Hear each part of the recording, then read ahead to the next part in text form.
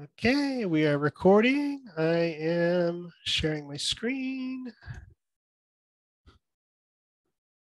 and starting the PowerPoint. Welcome to the July 2022 Zoom meeting of the Central Florida Astronomical Society. So yes, we are back to Zoom for various reasons. Our agenda for tonight, we're going to talk about our new meeting format and why we're back on Zoom. A few other announcements and things, and then Dr. Dan Britt will be joining us from UCF to talk about economics and exploration. Apparently, it's not free to send robots out into the solar system. We'll have our member Astrophotos showcase curated by Derek Demeter. Mauricio Moreno, CFIS member who recently moved to South Florida, will be joining us virtually to talk about stars over West Palm Beach. And I'm going to go over the photos from the James Webb Space Telescope in case your social media, feeds weren't flooded enough with them. And then I had the privilege of spending a week at the Grand Canyon Star Party a couple of weeks. So you're going to have to look at my vacation photos from a really awesome Star Party. So new meeting plan. So the board has been talking about this. I did send out an email on Groups.io. Hopefully you saw, a more longer wind rationalization of what we're going to do. But, the post-pandemic world, speakers prefer doing Zoom. I think a lot of members still are more comfortable doing Zoom. And so meeting once a month, we're just not getting the same traction that we were before the pandemic. So we're going to do 7 monthly meetings, just like this one, via Zoom, like we did during the pandemic. We had good attendance through most of the pandemic via Zoom as well. We're still going to skip 1 month in August for summer break. The summer tends to be very slow outreach-wise and attendance-wise. People tend to be very busy. But really exciting, at least 4 months left over. We're going to do 4 monthly meetings. They're going to be Saturday star parties. So we'll be meeting on campus. It'll be an expanded format from what used to be our regular monthly meeting. We'll have a main program and speaker and possibly some breakout workshops afterwards. And we'll have hands-on with telescopes and set up in the parking lot to do, what we can do. We have a lot of new members. CFIS has really, really grown over the course of the pandemic. And most of our new members are like most people who've been getting into astronomy lately. In fact, talking to most of my astronomy friends in the vendor community, business is better than it's ever been. Lots of people are getting into the hobby of astronomy or are thinking, hey, what can I do by myself in my backyard? Whatever the reasons, we have a lot of new amateur astronomers in the world, and we have a flood of them in the club right now. So some hands-on meetings where people can bring their telescopes and set them up and get help. I remember a long time ago having a telescope. I bought the biggest, most expensive telescope I could afford and could not even collimate it. And it was at a CFIS meeting. Somebody helped me collimate my scope for the first time. And it really made a big difference. And well, look at me today. So I think this would be great for our new members and people who are just getting started in amateur astronomy. We certainly don't want them getting frustrated and burned out and wandering away. So board news, big welcome to Elizabeth Vega, who's joining as our education chair. Her email is education@cfis.org. She was just elected to the board at the last board meeting, and we're going to put her to work for sure, especially on our quarterly meetings where we're going to plan some workshops and some hands-on activities for everyone. Other board news, our outreach chair is open once again.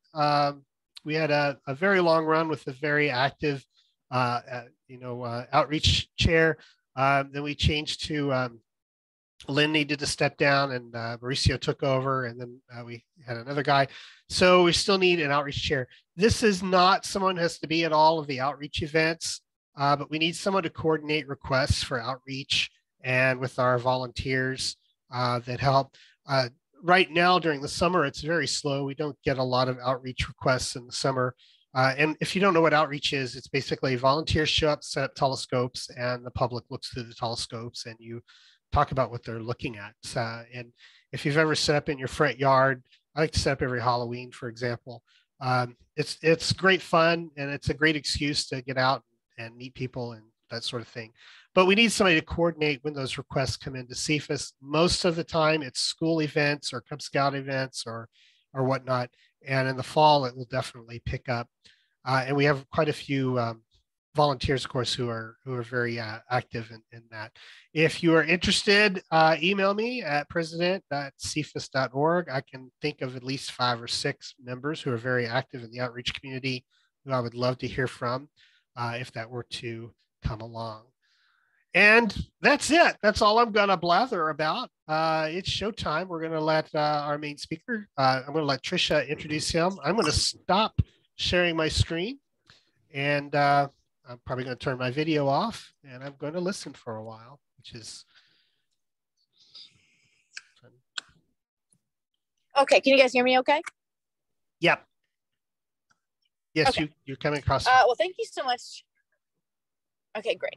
Well, thank you so much, Dr. Britt, for coming to speak with us today. We really appreciate it. And so to let you guys know a little bit about Dr. Dan Britt, he is the Pegasus Professor of Astronomy and Planetary Sciences at the Department of Physics at the University of Central Florida. He was educated at the University of Washington and Brown University, receiving a PhD from Brown in '91. He has served on the science teams of 4 NASA missions: Mars Pathfinder and Deep Space One, the New Horizons mission science team, and the flyby for a Kuiper Belt asteroid, and also the Lucy mission science team for a series of flybys of asteroids near Jupiter.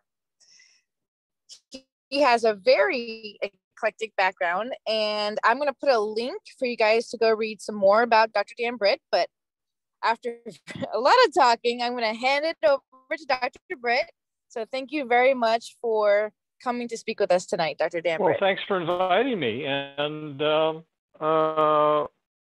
what you're going to get tonight is something entirely different.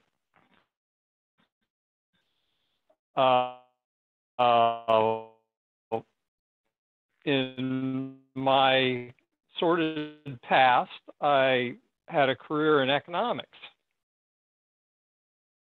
and have a master's degree in economics. And that one of the first in space reasons is they lack almost entirely any historical perspective on previous epochs of exploration and some of the historical lessons that you can learn from those. And so what I'm going to talk about right now is a bit of economics, a bit of history, and apply it to where we are today in space exploration and the dawn of really commercial space and space as an economic phenomenon.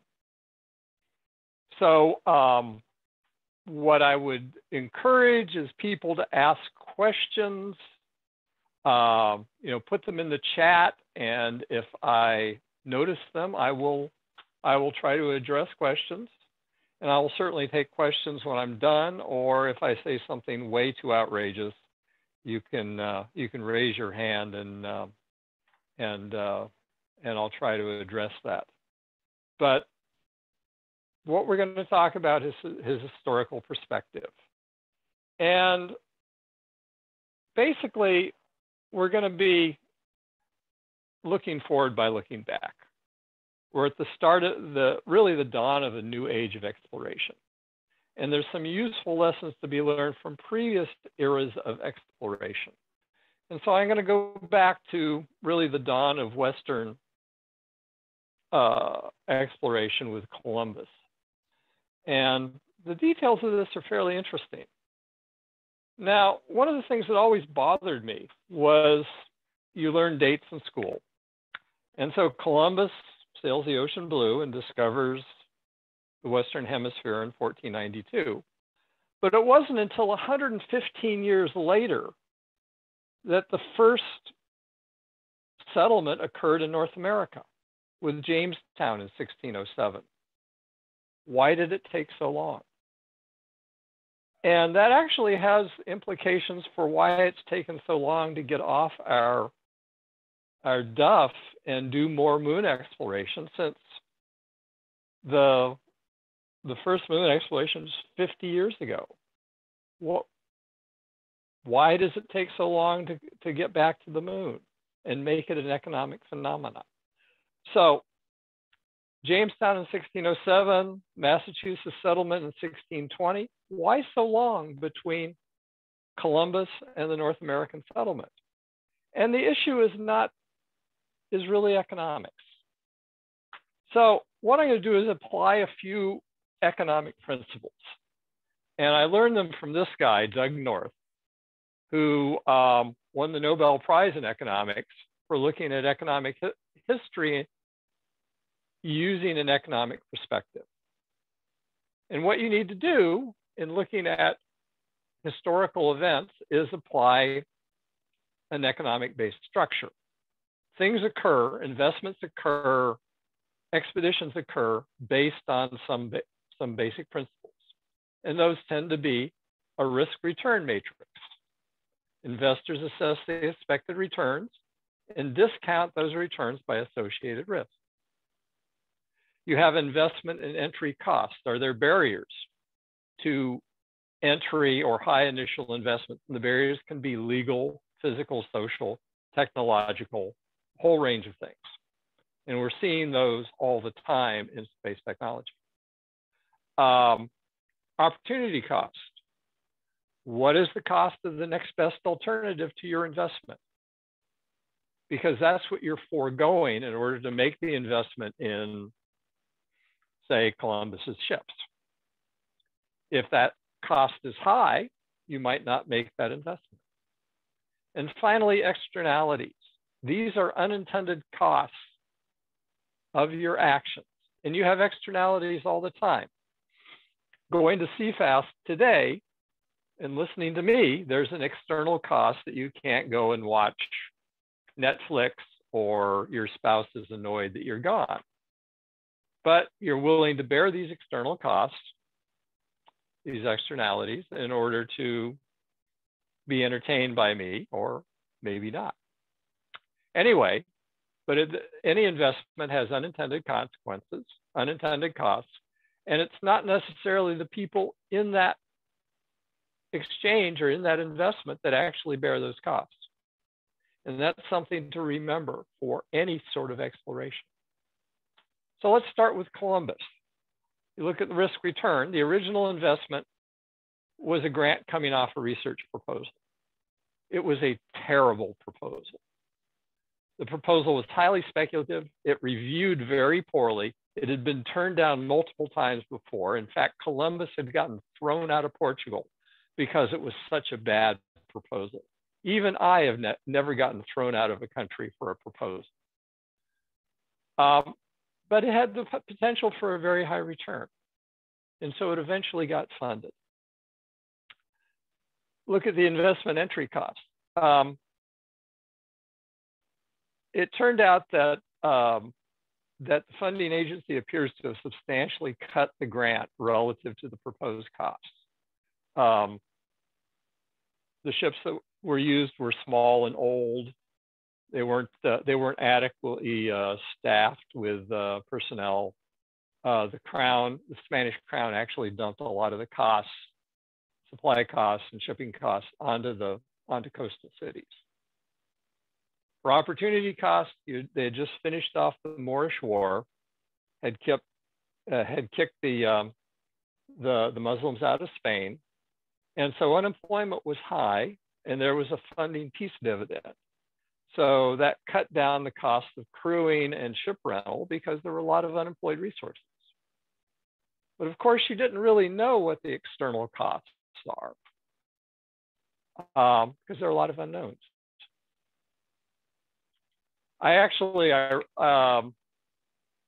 read the details of Columbus's proposal, and since I've been on NASA review panels, I put together this. If Columbus had been reviewed by a NASA review panel, his review would look something like this.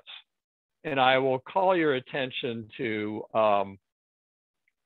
to the overall summary, which is, while the goal is very attractive, the proposal has a number of major weaknesses. The proposer asserts that the Earth's circumference is substantially smaller than observational data has shown over the past 1900 years. This seems to be based on simple errors in units. The realistic distances to be sailed put the proposed goals far beyond the effective range of shipping technology, which is true. The principal investigator does not demonstrate the relevant navigation, scientific, and mission leadership experiences required for success of this proposal, which you actually read things a lot like this in NASA reviews, and I've written a few of them. So anyway, I detail out the major weaknesses. He had a lot, but he got funded. What happened was that he got funded at a fairly low level. So what's impressive is the small size of the ships that crossed the Atlantic. To my mind, this was clear signs of budget cuts and clear signs that the attitude of funding agencies has not changed much in the last 500 years, that they have a tendency to lowball you. But he went and he found a new world. He never actually figured out that he wasn't in China, because of course that was the goal of the objective was to open up new trade routes to China. One of the problems of any expedition is going to be basic support: food, ship repair, crew replacement. This is what we talk about at NASA in terms of the gear ratio concept. How much material you have to drag with you in order to deliver a payload. And the problem that Columbus and the early explorers found very quickly was you simply could not carry enough food and supplies from Europe to support extended stays and exploration in new territories. And so what they did very early on was they set up advanced bases to support their exploration initiatives. And that's literally what Columbus did almost immediately. He left behind 40-odd crew members with orders to grow food for to supply the next trip, because his loiter time in the Caribbean was very short because he had used up his available food supply. And what happened was that the Spanish developed Havana as the central supply and refit hub for the Spanish Caribbean. Manila was developed to serve that role in the Far East. And it's the same story with all the other English possessions, or the other European exploring countries. New England for the English, Goa in India for the Portuguese, Cape Town and Java for the Dutch. All of them built advanced bases in order to handle this gear ratio problem. And that's something we're talking about right now with sustainable lunar exploration. Exploit local resources, use those to reduce risk, reduce costs, extend your reach in exploration. And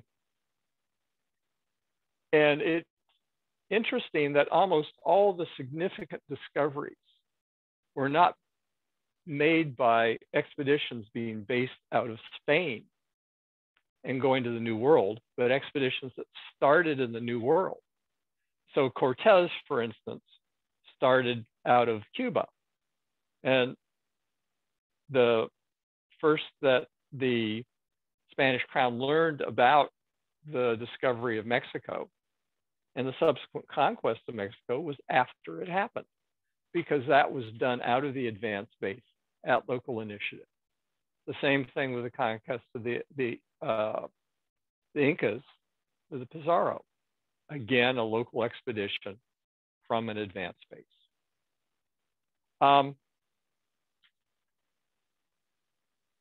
And what you got was this huge return from a trivial investment. The Spanish encountered highly organized, very wealthy civilization, which they overthrew and looted. And silver from the Americas accounted for roughly 1/5 of the Spanish Empire's budget for the next 200 years. Historians can debate about the effects of this, but it allowed them to run a expansive foreign policy in Europe. And what happened was that the gold and silver from the Americas roughly tripled the stock of precious metals, world stock of precious metals. And from an economic point of view, what this will do is set off a frenzy of investment and settlement. Something like 5% of Spain's population immigrated to America during the 16th century. And it also encouraged competition for these treasures. Francis Drake from England circumnavigated the globe back in 1577. The reason he was doing that was he was a pirate. The voyage was essentially to capture Spanish treasure ships, and he did this in the Pacific. Largest capture to that date. He got 6 tons of gold and silver. The returns for Queen Elizabeth at the time, because she was an investor, paid off the entire crown foreign debt of England. And this is a problem that we're going to have, is the age of exploration was actually also the age of piracy. And, you know, a moment's reflection will tell you that, well, of course, you have lots of high-value cargoes going through sparsely populated areas with no effective rule of law. So of course there's going to be piracy. What's happened is that the shipping technology outran the reach of institutional control. And with the revolution in launch costs and new launchers and new entry into the field of space exploration, that's happening again. We are on the cusp of outrunning our technology, outrunning the reach of our institutional control. Now, you talk about Francis Drake. I was quite surprised when I was teaching one of my classes when I was people that were brought up in Hispanic heritage found out that Drake is not a great explorer and hero. He's the worst sort of pirate, thug, and bandit. And this is fundamentally a jurisdictional problem. One person's pirate is another person's great explorer. And we're likely to run into that again when we're doing exploration and doing resource exploitation on asteroids and the moon. Because who owns these resources? Well, good question. How do you establish that? Another good question. In the great age of exploration, it was basically a free-for-all. And a lot of the institutional framework that we've developed since then has been to deal with the problems that of legality. An aside to this, of course, is that there's this thing that economists call the resource curse. It turns out that natural resource-rich countries tend to have less economic growth and worse development outcomes than others. And we can probably name a few recent examples. The problem is that a huge influx of resource wealth does a bunch of economic damage. The cash allows for more imports, damaging local industries and causing unemployment. The increased government revenue increases opportunities for graft and corruption. Large resources encourage political and military overreach. And there's a strong incentive for labor and resources to go to the natural resource sector at the expense of other sectors of the economy. And this was really devastating for Spain. The result was high unemployment, depopulation, erosion of the skill base, corruption, centralization. And in a real sense, Spain has only in the last century gotten over the problems caused by this resource curse from the wealth of the Americas.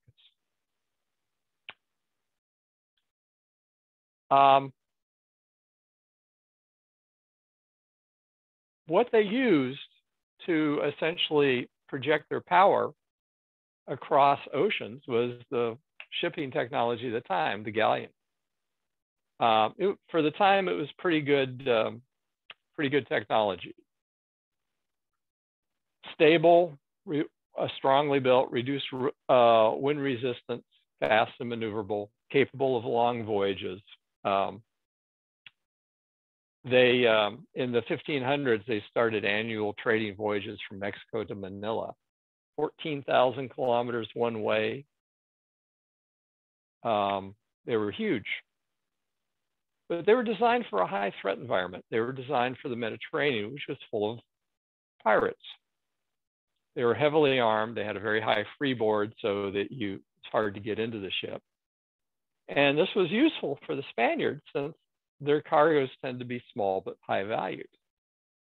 But they were very expensive. You had to have space for large crews. You had to carry a lot of guns because you did long voyages. You had to allow for your crew dying of disease and scurvy. So wastage. Expensive to build, expensive to maintain, expensive to crew, but the returns of the Americas made it worthwhile. But what you were shipping were people one direction, gold and silver the other.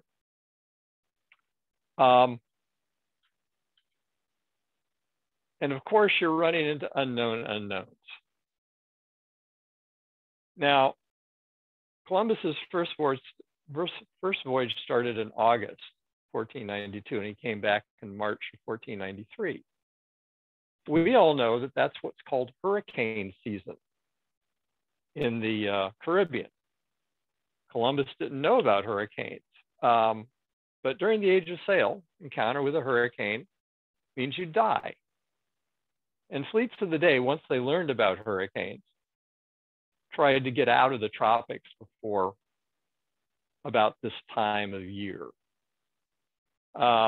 The map here shows the wreck of the 1733 Spanish treasure fleet because they farted around the Caribbean and essentially delayed until late August their sailing out of Havana.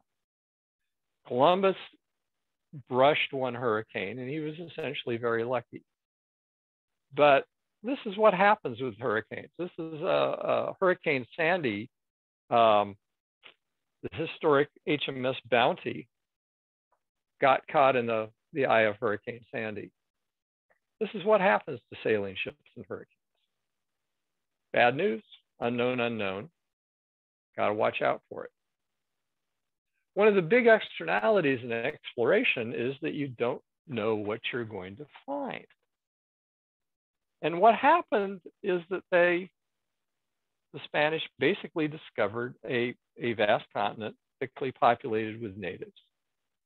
And a big question to science has been, what was the population of America before Columbus?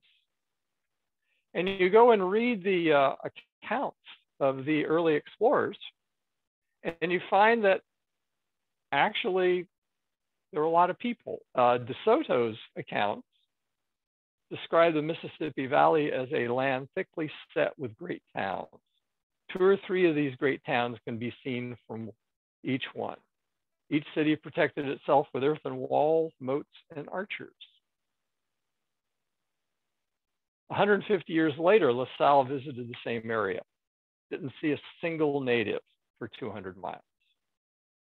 Something big happened in that time. We can actually see the marks from this large population. Mound cities are all over the central US and the South. I visited a few. Much of North and South America was farmed and managed. there's extensive use of fire to clear land.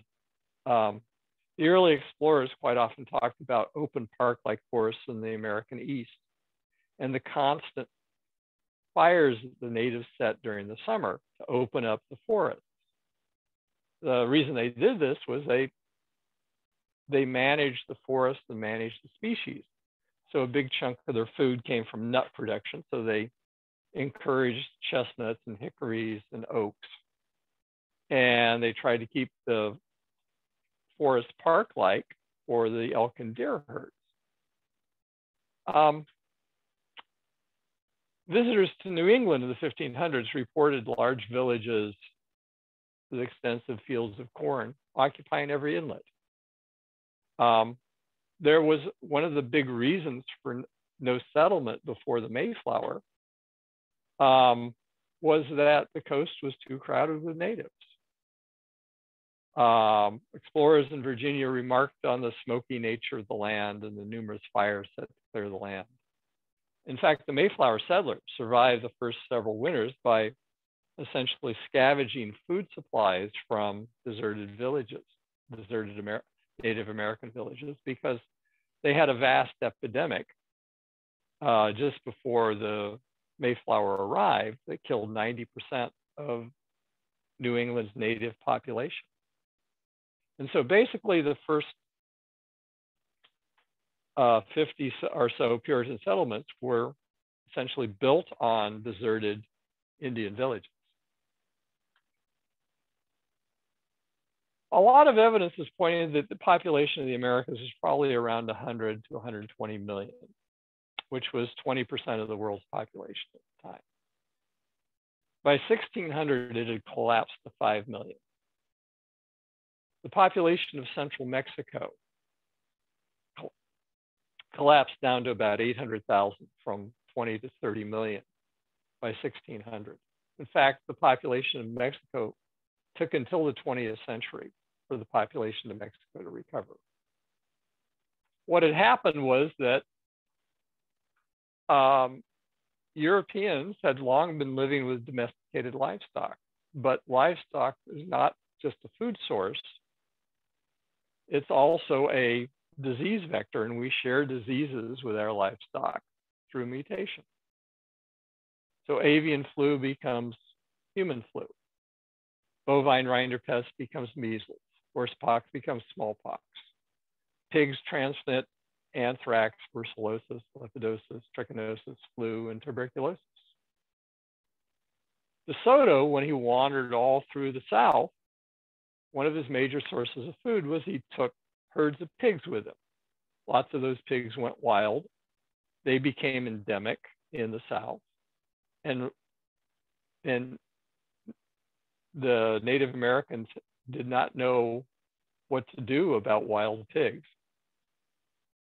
And also these wild pigs carry diseases.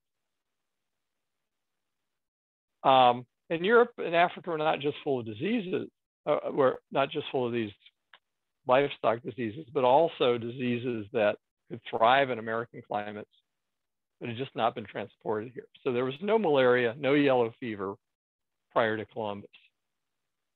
All of this arrived in a tidal wave called the Columbia Exchange. And the Native Americans got coffee beans and olives, but they also got smallpox, typhus, influenza, measles, malaria, diphtheria, whooping cough, plague. We got tomatoes, pumpkins, peanuts, squash. Lots of exchange. Point is that we basically removed about a fifth of the world's population. You can actually see that in the drop in the CO2 levels trapped in ice cores.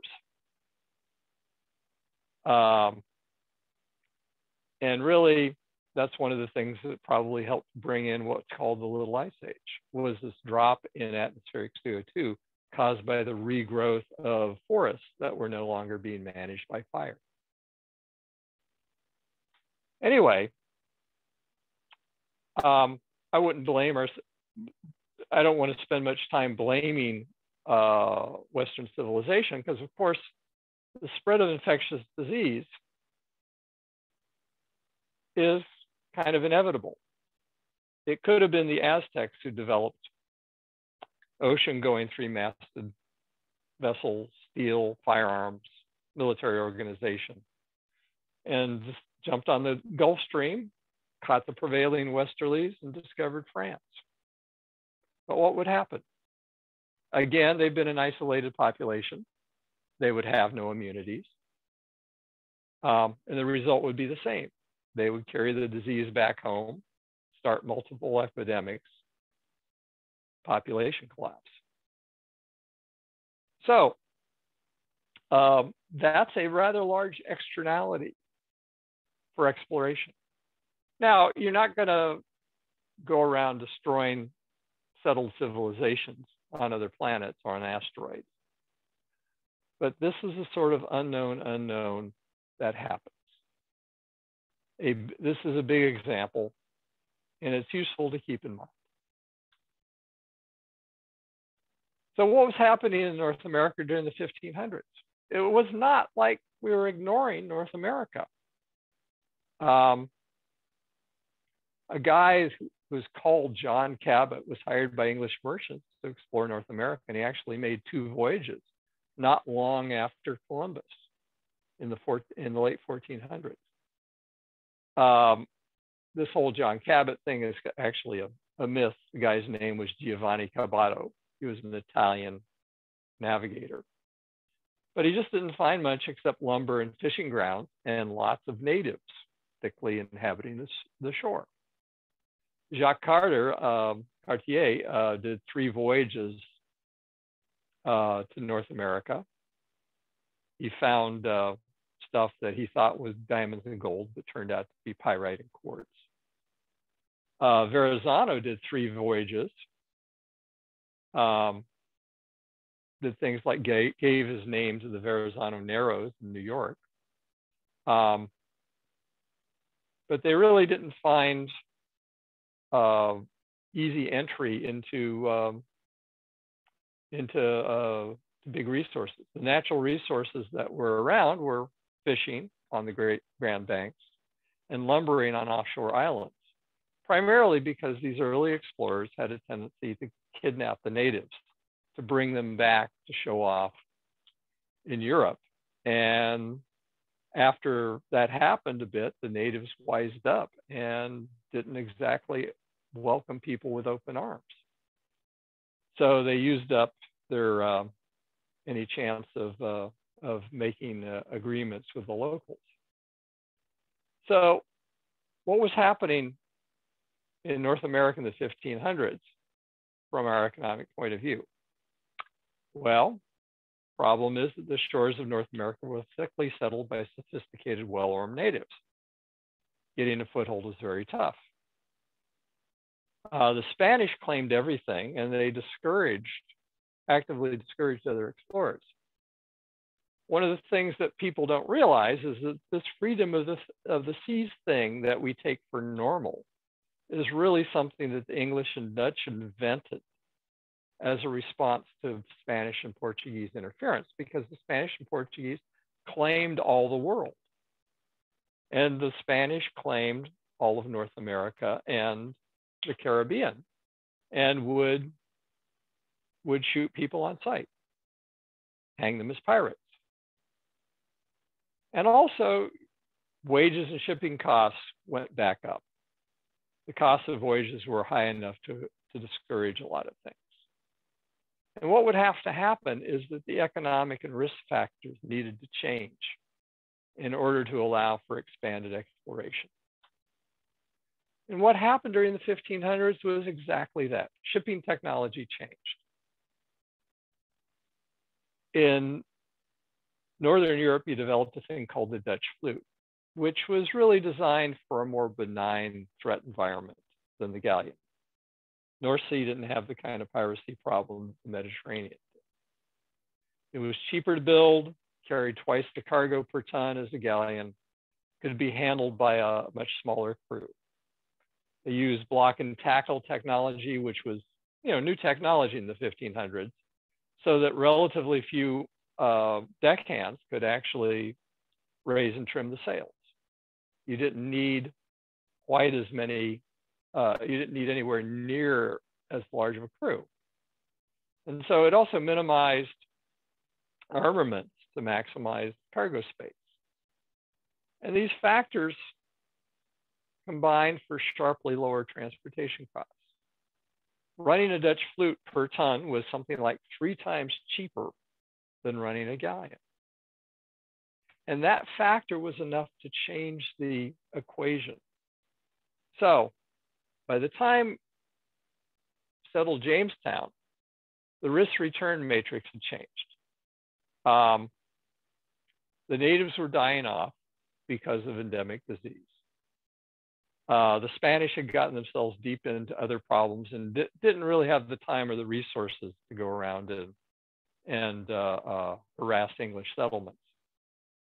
And you started to get some useful returns because shipping costs are down, so that you can actually make money by returning with cargoes of bulk products like rice, lumber, tobacco. But by 1627, so that's like 20 years after the founding of Jamestown, they were exporting 500,000 pounds a year of tobacco. Investment entry costs had changed. So the transportation costs had dropped by a factor of 3 due to the Dutch flute. And land was increasingly expensive in Europe and very cheap in America. For opportunity costs, real wages had been falling since the recovery of the population from the Black Death. And effective wages for laborers in Virginia were more than double that in England. So you built up a system where your major European export was people, and you were returning with cargoes of bulk products like rice and lumber. Same thing with Plymouth. Revolution in transportation costs meant that you could make money hauling people to North America, returning with bulk cargoes. It was very attractive for some immigrant groups, especially religious fringe groups like the Puritans. Land was cheap, Spanish were less of a threat, the natives were mostly dead. And so, same story. Wages and transportation costs were low, so Europe exported people, returned with bulk products. What happened here is you're developing an integrated Atlantic economy based on the production of bulk agricultural staples. So you're not creating an economy based on exploiting settled civilizations or precious metals. You're actually producing things that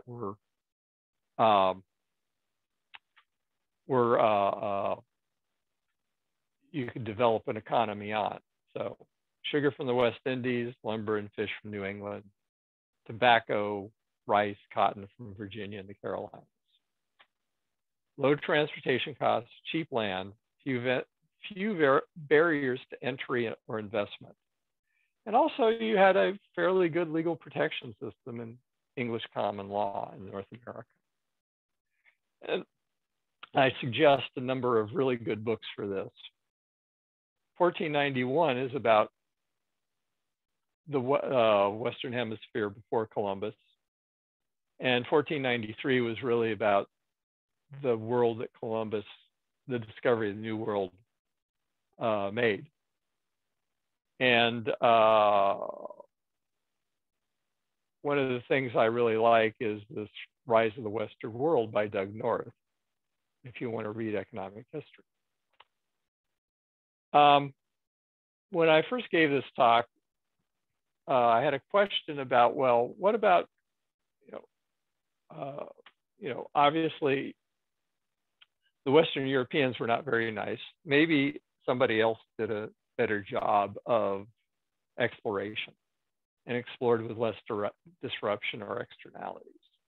And so I actually went and looked at other societies, the Chinese, Polynesians, and even the human migrations in new territories. And basically, it's the same story. You hear a lot about the Ming treasure voyages back in the 1400s, but this wasn't really exploration. These trading routes have been known for centuries. This was really Chinese political power being projected into new areas in order for them to dabble in local politics.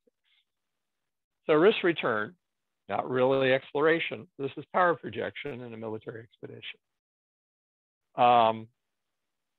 Investment entry, this is very expensive, but China was a very rich society. But this was sort of analogous to a carrier battle group, and carrier battle groups do encourage trade by increasing security. For opportunity costs, transport costs were relatively low. Chinese maritime technology was well developed.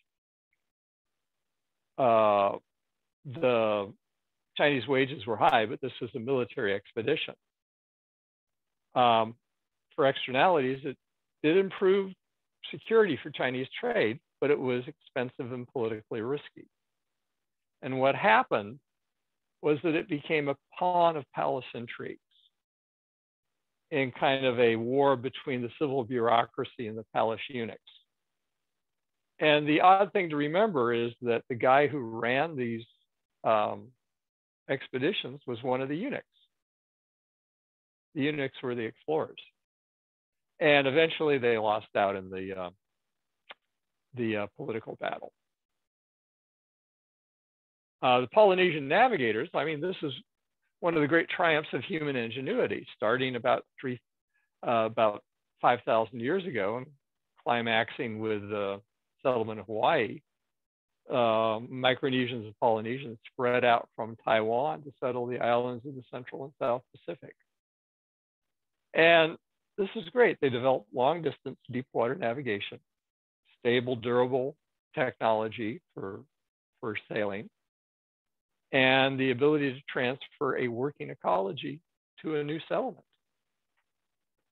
So it's quite impressive. But you look at this in terms of our model, risk return. If you live on a small island, nothing brings resource and land limitations into sharper focus than living on a small island, because population rapidly increases to fill every niche. And what happens is that you tend to have local competition. These societies tend to be not just a bit violent, very violent. The piece of proof I would have is the number of Samoans that are in the National Football League. Is it an accident that Samoans tend to be very big and very agile? I think not. I think that what happens is, being in a small society where you have constant warfare, where your warfare is with clubs and sticks, it helps to be big and fast. So investment entry, new land, if you can find it, is very attractive. And they move their ecology with them. Turns out you can fit the necessary food-bearing plants, animals, dogs, pigs, breakfast, poi, on these modest-sized ships. Opportunity costs and transport costs are low. Major Polynesian surplus was people, but you have substantial externalities, because basically, when you transport your ecology to this new area, what you do is you're going to destroy the old ecology. And basically, major extinctions were common wherever the Polynesians showed up. New Zealand had 10 species of flightless birds that were bigger than 500 pounds. I would not really want to share an island with a 500-pound flightless bird myself. I can see their point of view, but this is what happens. Crocodiles in New Caledonia were wiped out. Fiji, Samoa, they used to have crocodiles. Now, no. Again, why do you want to share a small island? Hawaii used to have 15-pound giant grazing ducks. Those didn't last very long. And actually, extinctions are a feature of human contact. During the last deglaciation, humans became serious actors in the ecology of the world. And what happened is that you had mass extinctions of the large mammal genera wherever humans went. 50,000 years ago, there were 150 species of critters larger than 45 kilos. 2/3 of those were gone by 10,000 years ago. 12,000 years ago in North America, you had mammoths, giant beavers. Can you imagine a 220-pound beaver? Mastodons, horses, camels, ground sloths, saber-toothed tigers. Humans showed up, all of those were gone. It was Cortez that reintroduced the horse into North America. So what happens as humans show up? Well, it wasn't so bad in Africa, but basically everywhere humans showed up after that, where the humans did not evolve with the animals, you got rather abrupt extinctions. So Australia, basically everything. 15 out of 16 genera. These are the percent of large mammal species. North America, 33 out of 54, or 45. Madagascar, big collapse. South America, 46 out of 58. The same story occurred after the end of glaciation. Every place humans expanded into new ranges, including fairly small islands, Cyprus, Indian Ocean Islands, Caribbean Islands. So changes in the ecology, changes in the environment are inevitable. Just get used to it. Just an aside, I wouldn't blame your ancestors for everything. My example is the Irish elk. Its antlers weighed about 90 pounds, so I can see why it went extinct. Anyway, a few historical thoughts for exploration. Externalities are very important and often poorly understood. We inadvertently killed 20% of the world's population discovering the Western Hemisphere. Not encouraging. The next time you complain about NASA's planetary protection program, remember that. Unintended consequences are the rule, not the exception. The megafauna extinctions everywhere humans migrated. It's a feature, not a bug. Part of the downside of success and riches is the resource disease. And there are very few countries that deal effectively with this.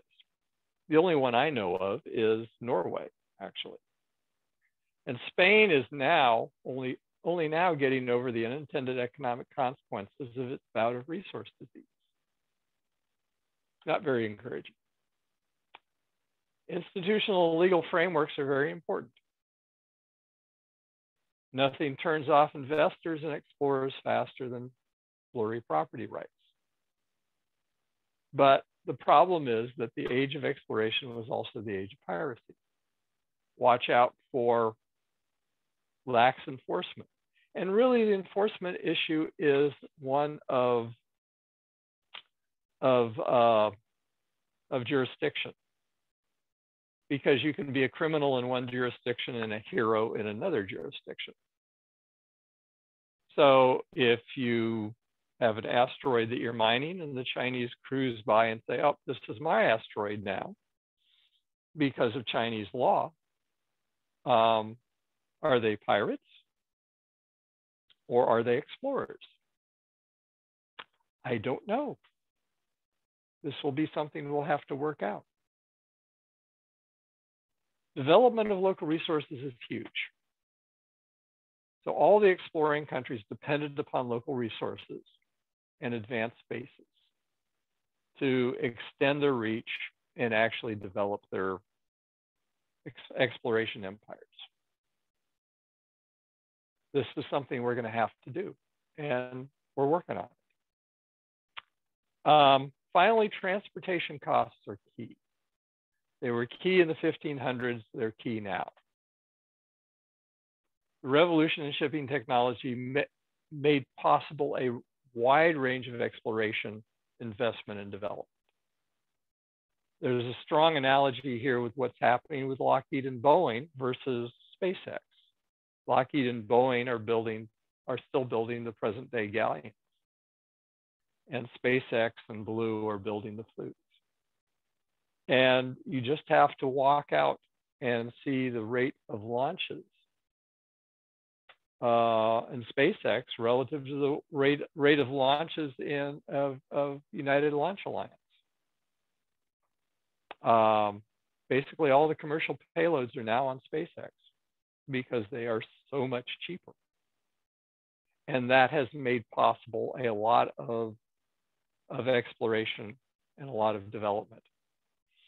And a lot of raw craziness too. I mean, right now SpaceX is flooding low Earth orbit with their little satellite, their little communication satellites, which I can't think but will be a problem in the future. So anyway, a little bit of historical perspective. We live in interesting times. And so one of the predictions, there are several predictions from this, including that we will probably live to see the first taste of space piracy and the whole development of a space economy. So if you have any questions, let me know.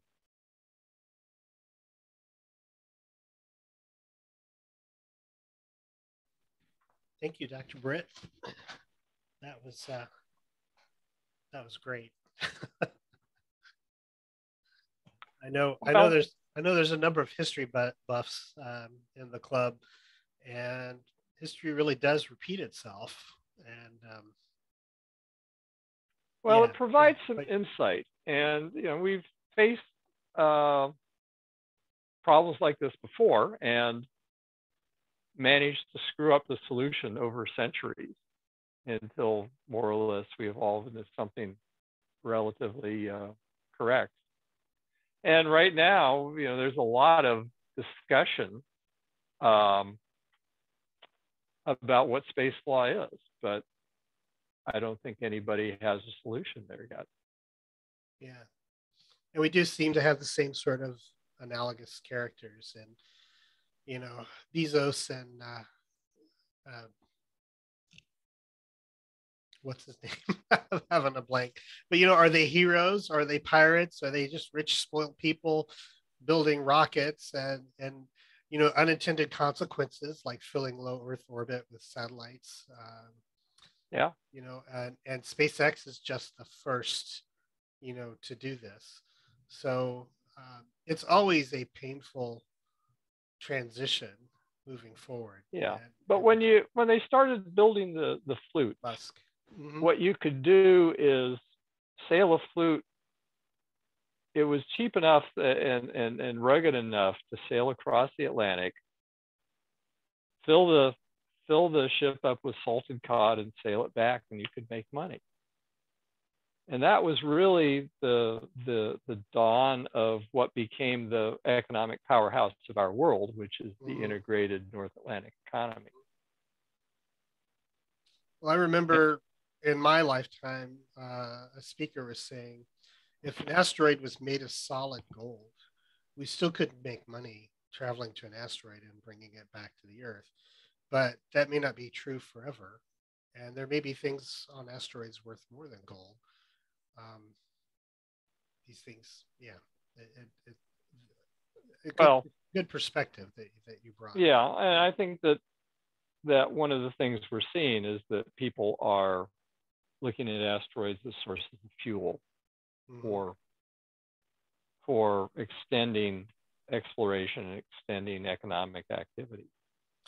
Yeah, I really like the idea about making Cuba the base, because I've always been that we need to go to the moon and have people living on the moon for a decade before we start thinking about putting people on Mars. And there's historical precedent now for that I can whip out. So that makes sense. We do have a few Q&As. John Pinto says St. Augustine was settled in 1565, so it didn't have to wait until 1607. So true. Yep. But it's still more than 50 years later. But I live in this climate. I don't think that this is really North America. Okay. But yeah, you're right. Yeah. Frank Kane says, do you see a parallel between modern billionaires self-funding space exploration and the crown in the 15th and 16th century? Or is it totally different with totally different appetites for risk changing the equation? No, I think that's a good point of view, because Musk and Bezos have many aspects of monarchs in the 1500s. They're essentially above the law. They're interested in creating new possibilities, new investments, and they want to shake things up.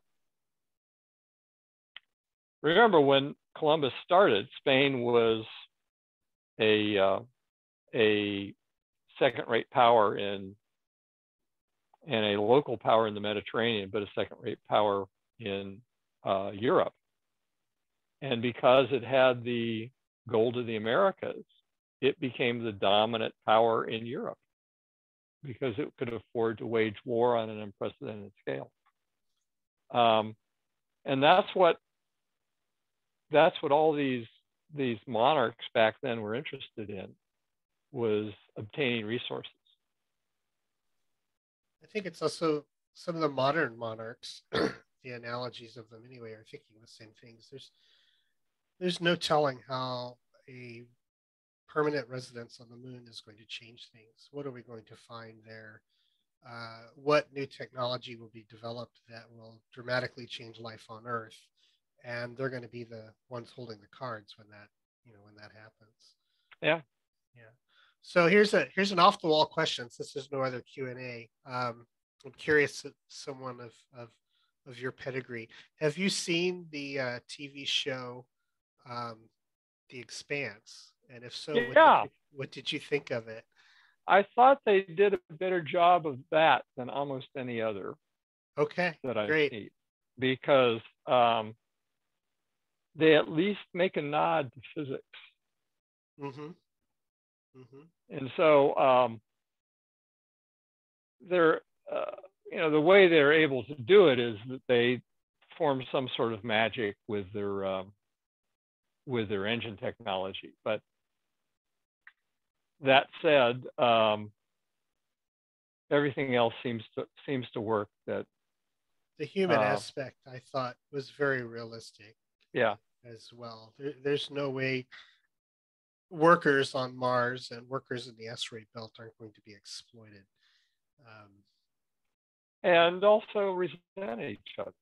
Mm-hmm. So, all right. Well, thank you very much. Sure. Does anyone else have any questions? Q&A is empty. We'll let Dr. Britt go. I'm seeing some thank yous in the chat, so thank you very much. Okay, well, Dr. Britt. Thank you guys for having me over, and I'm always keen to talk to this group. So. Thank you. Yes, thank you very much. All right, you have a great day. That was a great talk.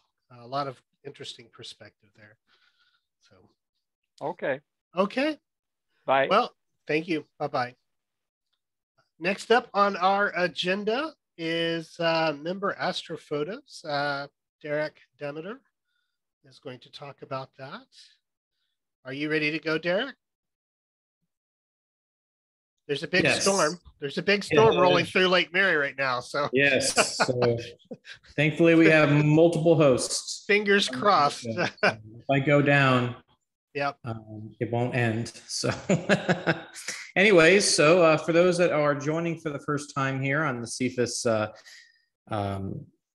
general meeting, so every month we curate a bunch of astrophotos that have been done by our members, and what we have here is we have several members that submitted photos this month. If you do see your photo, I believe if I don't remember who sent me that photo, just go ahead and raise your hand in the participants list, and I will allow you to speak. And that way you can tell us all about the amazing photo that you took and some other information about that. So I'm going to go ahead and start sharing my screen here. I'm going to go ahead and get the PowerPoint going on. So, all right. Okay, so what we have here right now is basically, there we go. This is the most recent planetary lineup in the last month, back in late June. And around, I think it was June 23rd is when I actually took this photo. We had a very cool opportunity. Uranus is actually visible in this as well, but it was really hard to see, and I didn't want to put too much in there. And I really wanted to focus this image on the naked eye visible planets to get people excited about that. But you can see here, we have Mercury on the far left, Venus, the Moon, Mars, Jupiter, and Saturn. And just for fun, I decided to kind of put their respected, of course, approximation. I didn't want to get exact numbers, but basically a general idea of the distance of each object from the Earth. And what's really cool about this is that all the planets are in their corresponding rank in the solar system. Of course, we have Mercury, then Venus. Moon would represent, of course, the Earth. In this case, Mars, Jupiter, and Saturn. So this was actually taken over at Hattville Park, which is kind of on the border of Seminole County and Brevard County off the St. Johns River. Early in the morning, around 5:20 a.m. And this was taken with a 14 millimeter Rokinon lens at f2 using a Canon 5D Mark IV. Just haven't really had a chance to do too much astrophotography due to just the busy schedule I've had with the planetarium renovations. And I was just really excited about doing something. It's been a while since I got a chance to take some photos. And so I wanted to do something really cool and share that with the people. All right, so the next image, I believe, is actually a time lapse. And I'm trying to remember who it was that submitted this photo. Let me actually get the Dropbox here put together. If you are here, oh, there we go, John Starr. Thank you, John. Thank you for raising your hand. So I'm going to go ahead and allow you to talk. And this is a time lapse image. So I want to go ahead and have you speak about it, and then we'll go ahead and play it. Go ahead, John. Sure, yeah. So good evening, everyone. So this, I just spent a week in Yellowstone, and we were very fortunate in that it opened back up before we got there. If you hadn't heard, there was some really bad flooding in Yellowstone, and for the first time in its history, 150-year history, it was closed. But it opened back up, and this is about a mile hike up from the lodge. That's Old Faithful in the background that you see there to the right, the geyser that sort of erupts every 90 minutes or so. And so this was taken between 11 p.m. and about 1 a.m. It's a little over 400 shots or so, and would have been longer, but you can see this path on the left there. A buffalo sort of snuck up on me. It was pretty dark at the end, and I couldn't see him, but I could smell him, and he sort of freaked me out a little bit. So I packed up my stuff and took off. So I didn't stay much longer, but it was really, really beautiful evening this night. What's interesting is it stays so it stays so bright. It takes a long time for the sun to go down when you're that far north. So it doesn't really even get dark until around 11 o'clock or so. And then the moon, sort of this nice crescent moon, was up. And then once that went down, it got really dark. So you can see right at the beginning of the time lapse when Derek plays it here, the Old Faithful erupt, and then Old Faithful erupts again right at the end. So,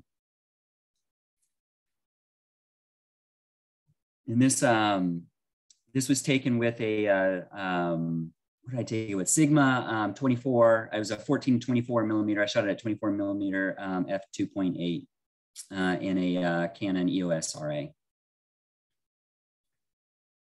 All right, we'll play it one more time.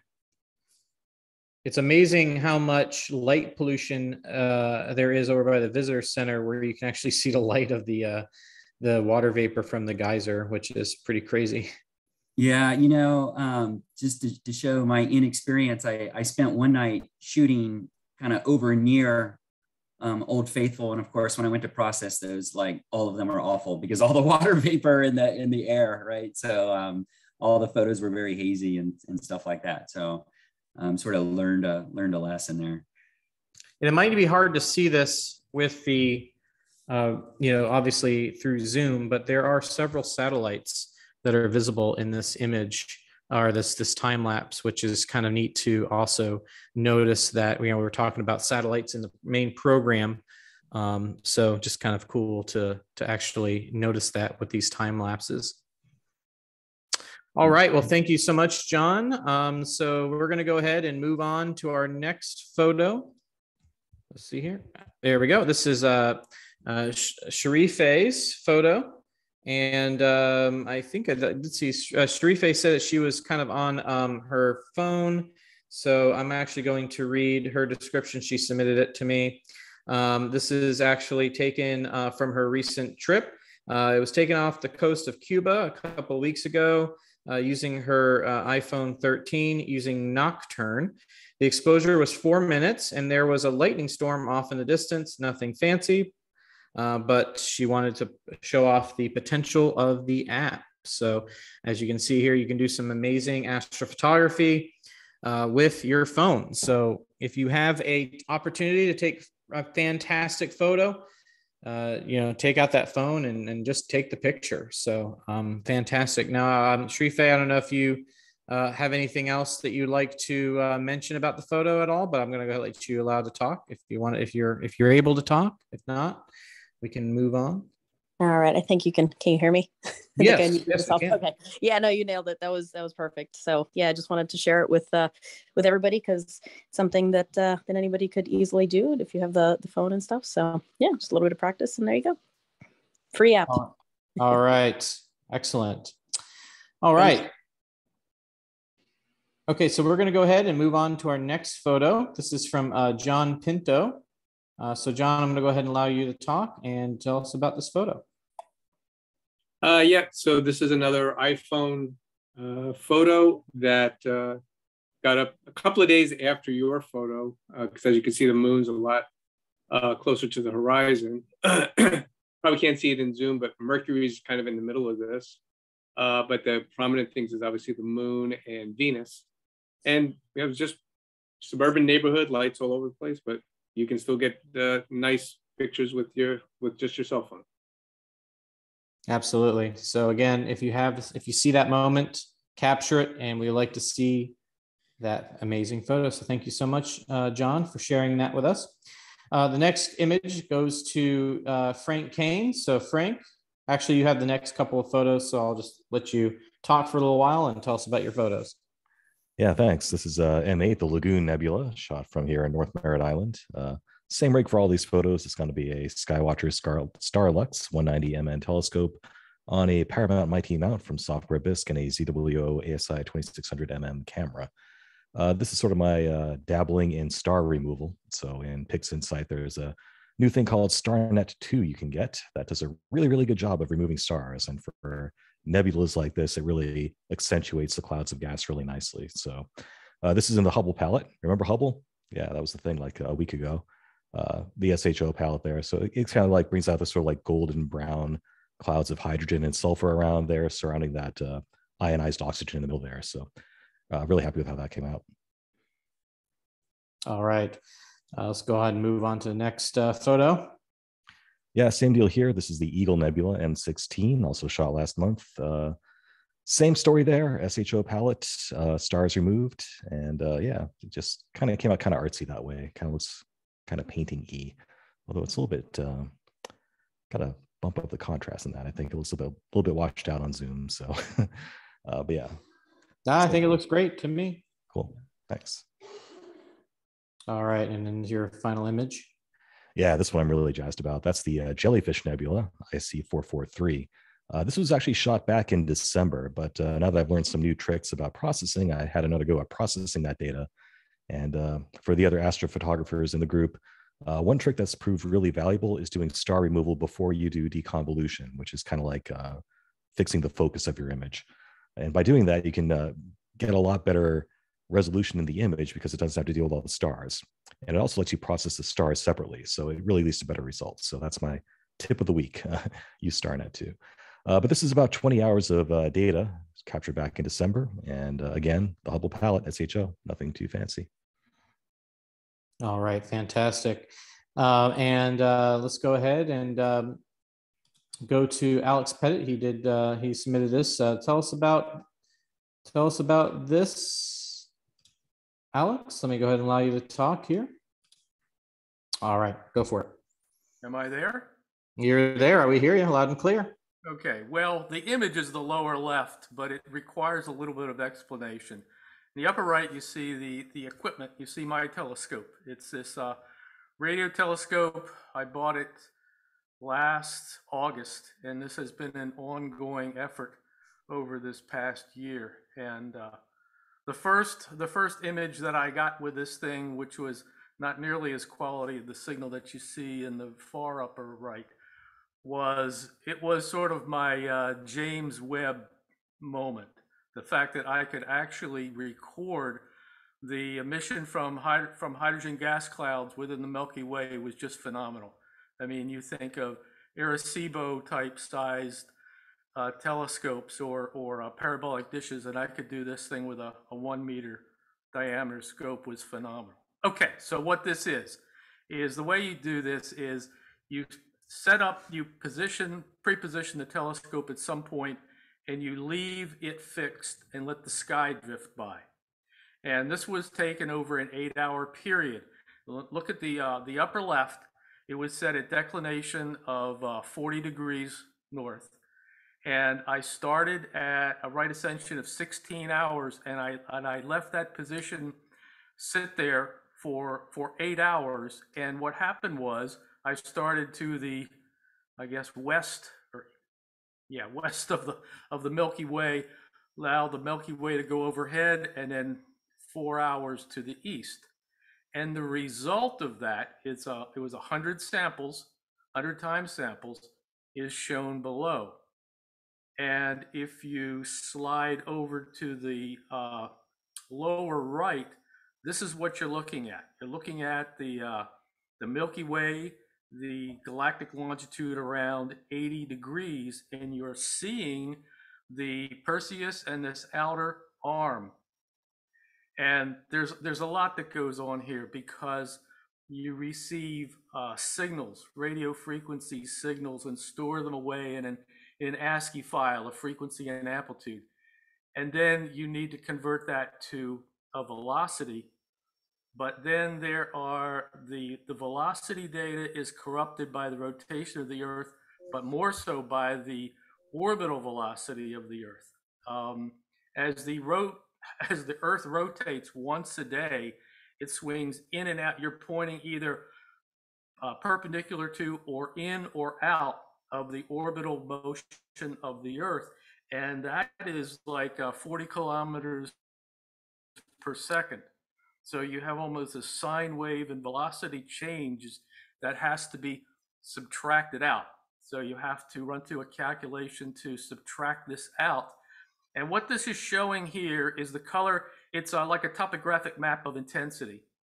And so what you are seeing at the red area is the strongest region. And this has actually been calibrated in relative velocity in kilometers per second. And it's reference to what's called the local standard of reference. It's a standard that says the sun and some of the surrounding stars are not moving. How is the rest of the galaxy moving in relation to that? So the near arm, Perseus, is moving away from this. It's a redshift of about 8 kilometers per second, and then this outer region is moving toward us at about 75. And I'm just absolutely amazed that I can get anything like this, actually science data, with a little backyard portable radio telescope. Thank you so much, Alex. Yes, I agree. Being able to do some radio astronomy is quite amazing, and hopefully we'll be able to see more of this in the future, and maybe even get a bunch of our members to collaborate and do some radio astronomy work. So fantastic job. Well, that is pretty much my collection of astrophotos that were submitted. So be sure to keep sending those images. Of course, this is the kind of worst time of the year to do astrophotography, but we'll keep going on. Hopefully we'll get some clear skies, and we'll see some additional opportunities for astrophotography. So I'll bring it back to you, Richard. Thanks. Only back to me for a minute. Mauricio is up. Our CFIS member for quite some time, moved away, but in the virtual world we live in now, distance has no bearing whatsoever. Mauricio, are you ready to take it away? Yes, I am. All right. It's all yours, son. All right. Hello, everybody. It is great to be back on. I miss you all dearly. So I've been asked to come on and sort of talk about my recent experience having joined the Cox Science Center and Aquarium in West Palm. So let me go ahead and start sharing my screen here so I can tell you all about it. So let me see. Okay, I think everyone can see and hear me okay.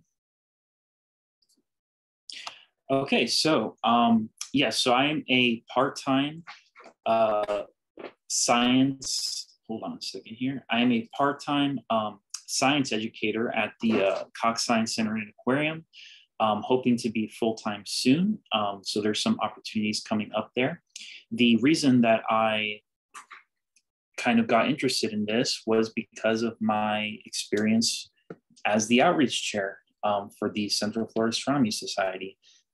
It was a really great experience, and the only reason that I'm not up there with you guys still is I had kind of a big life change, and I decided that the best thing for me would be to move back to South Florida and be kind of closer to family.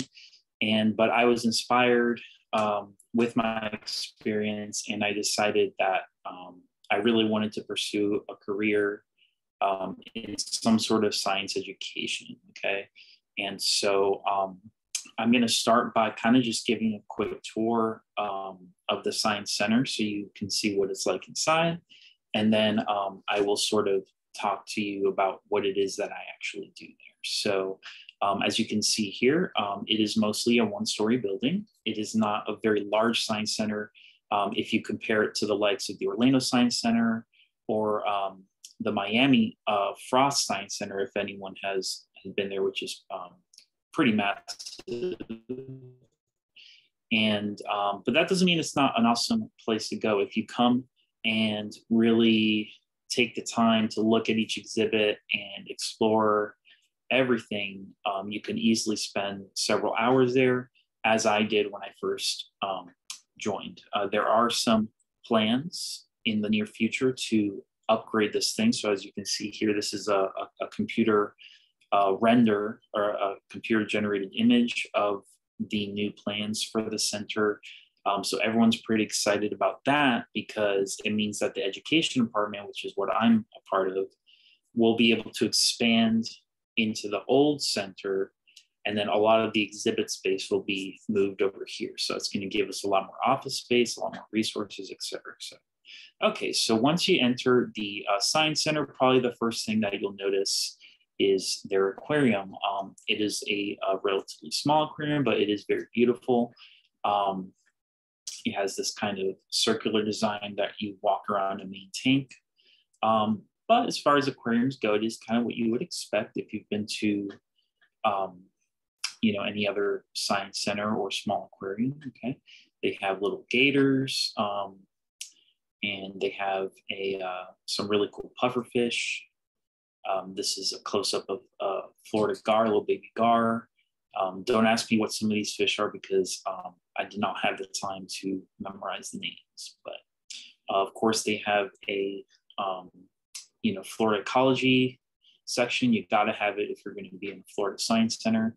But once you move past that kind of introductory area, there's this thing called Science on a Sphere. And so Science on a Sphere is a very cool kind of exhibit. It is a spherical sort of screen that has 4 different projectors that align to show all sorts of things. Like this is kind of a more artistic rendering of the Earth. That is just what happened to be playing when I came by to take this photo. But they have, they have the actual Earth. They have Mars. Pretty much any planet in the solar system that has a full surface, data, which is I think at this point like all of them. Those will be presented on there, and then they also show like moving images, videos, things about like the climate and everything. So it's a very useful sort of resource to show people all sorts of things. I actually had the luck that our education director, Chris, who you see in the bottom right, is actually calibrating the sphere, and I got to see the grid patterns that appear when they align the projectors. And that was awesome because I actually always wondered, how the heck do you align a 360 image, right? Like this is a concave sphere. Planetariums are an inverted, right, projection from the inside, but it's the same concept. I always wondered, how do these things get aligned and everything? So it's actually pretty simple. You just kind of nudge each projector until the grid lines line up, and Chris was able to do it in just a matter of minutes. So that was pretty cool watching him do that. All right, so moving on, there's this kind of large, it's definitely geared towards smaller visitors, younger visitors. It's kind of like a big puzzles room where kids go and kind of interact with all these different exhibits. And my understanding is they tend to have something different from time to time. I really enjoyed this part. This is a temporary exhibit that was lended to us from the Max Planck Institute, and shows high quality prints of different things like electron microscope images, which is on the far right, and I believe on the far right is definitely electron microscope. I think the far left might be a different type of image from. It almost looks like capillaries. And then we also have printed images of simulations. You can actually see in the second from the right. I'm pretty sure that's either emerging black holes or neutron stars. And so there's all sorts of cool images on display from the Max Planck Institute. So once you finish up in this area, you kind of enter what we call the exhibit hall, right? And so here you see interactive displays from physics. You've got a thing that you crank to generate energy. There's your classic plasma ball, which you have to have if you're doing a physics demonstration. This is the puzzles area of it, which is actually, it may seem juvenile, but it's actually incredibly difficult. I actually spent most of my time on my first visit trying to figure out these puzzles, and I had to cheat on a few of them. So I was very disgraced and disappointed in myself because they're actually quite challenging. This is another corner of the exhibit. These boys are messing around with iron filaments in water and showing how you can move them with magnets and create like the magnetic field patterns, which are always really cool to visualize using iron filaments. This is a physics simulator that shows the different types of injuries you can get to your head depending on the velocity and weight of an object, and why you should always, wear a helmet when you ride your bicycle, et cetera, which was a pretty cool thing. Okay, this is one of the physics. I got a horrible picture of it because it was really hard to capture the electricity, but this is Jacob's ladder, and basically it shows how the electrons repel off each other as they climb up this coil, right? And so basically, like their own repulsion causes them to move up the ladder, which I thought was pretty cool. This is a rotating microscope display, and so you can just rotate the disc and look at the different household objects. And I like it because they let you actually focus the image. And so right now it's on a coffee bean, and it looks better in person, obviously, because I took a photo of the screen, but this is a pretty cool thing to look at. Some more microscopes that have, the one on the left has actual slices of animal brains, which is pretty cool. And then the one on the right is actually, unfortunately, at the time it was, I think it was frozen or something, like the tablet was frozen, but I'm pretty sure it's showing like human brain structures. So they have very cool things on display. Here's your classic tornado simulator and a hurricane wind simulator in the back. And then this is, my understanding is that this is our current traveling exhibit. It's like the big one. It's on the human brain. What you're seeing here is an actual human brain and nervous system, which I thought was really cool and creepy. Here's a close-up of it, so you can see it's pretty real. And it's really interesting seeing like the nerves on display, because the brain and nerves is so complex, but when you see it on a macroscope, it really just looks like old chicken, so it's amazing that these structures are so fine on a microscopic level. But you enter this sort of, it almost looks like a control room, but it's basically just like another brain center, a giant model of the brain showing all of the different parts. I learned a lot because I don't know much about medical biology. Is kind of like my weakest scientific discipline.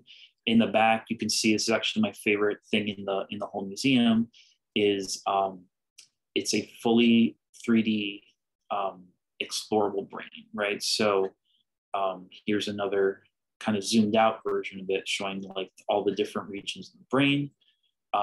Here's a close-up, so you pick a region and it tells you about it, and then you dive further in and further in and further in. So there's 6 layers that you can dive down to. This is the synapses, showing how the chemical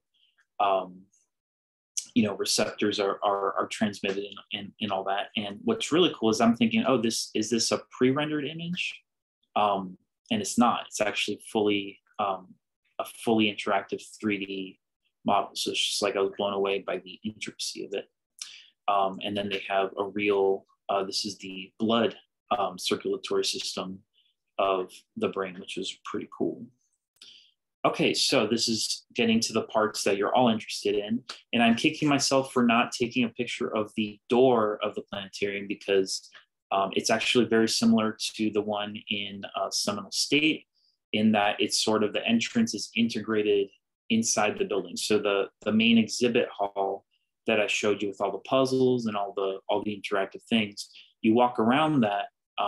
Actually, when you walk into it, you're actually greeted by the planetarium as the first thing that you agree with, which I think is cool that it's just kind of flows integrated. Because I went to the Miami Frost Museum, which probably has the biggest planetarium possibly in the nation. If you haven't gone, it's super crazy. I do recommend going. It's a really intense experience because the screen is so big, you feel like you're about to fall out your seat. But the entrance to it is like separate from the main building. So it's like outdoors, and then you walk in. I like the way it is with ours, where it's just integrated into the main hall. I think it flows really nicely. So here people are getting ready for a show. You can see it's about the same size, maybe slightly bigger than the planetarium we have. And I'm going to talk about that a little bit. But I do want to point out the two giant telescopes that they have to the left and to the right of the control console. I haven't gotten a chance to mess with those yet, but super lucky. The week that I came on, which is about 2 weeks ago, I met a girl in the education building who is doing an externship. So it's kind of like the reverse of an internship. She's lending her her services to the Cox Center because she is an actual public elementary school astronomy teacher with the planetarium in her school, which blew me away when I heard of it because I didn't realize that was a thing. And so I've actually, I befriended her, and then she let me shadow her as she created a moon program for us to use in the future, right? So I was able to sit down, watch how the planetarium gets booted up. I've been able to learn a lot about the software that we use. And so at this point, if I had to, I could probably do a rudimentary program on the planetarium. I still have a lot to learn. But I'm lucky that I came on when I did, because the unfortunate reality about the planetarium is that there's currently 2 part-time employees that run it. And for the most part, they come in, they, when it's showtime, they greet people, they give some rules, they hit play, and then a movie plays. And so to give you an example, here's one of our movies. It's Black Holes, The Other Side of Infinity. So it's a black, shows like you've probably seen on YouTube. It's like one of the famous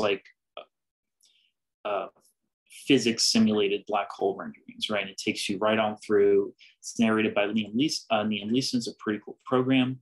Here's a shot of Earth and a satellite.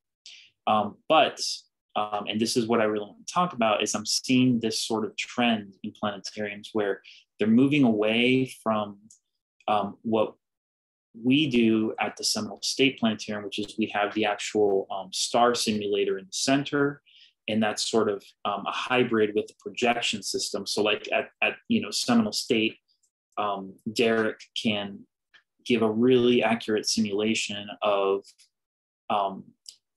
the actual sensation of looking at stars in a clear sky, in a dark sky. And then you can also combine that with, like, say you wanted to explore the solar system, look at the planets, or look at the whole galaxy. Like we have space simulators that you can project as like a separate application, right? Unfortunately, we do not have the central star projector, the old school star projector that Seminole State has. And so all we can do is run universe simulators, which, you can either zoom out into space and look at stuff, or you can stay on Earth, and do a kind of a more traditional nighttime show. So at 2 p.m. every day, the part-time employees that run the planetarium, they do get to do a traditional, tour of the night sky. And each person kind of does their own thing. Like one guy does a more traditional show, like the constellations. And then another girl, she's more about zooming through the solar system, showing people the planets and stuff. So you get kind of a variety. So I am happy that we do have an interactive show. And what I'm really excited about is this girl who is externing for the Science Center.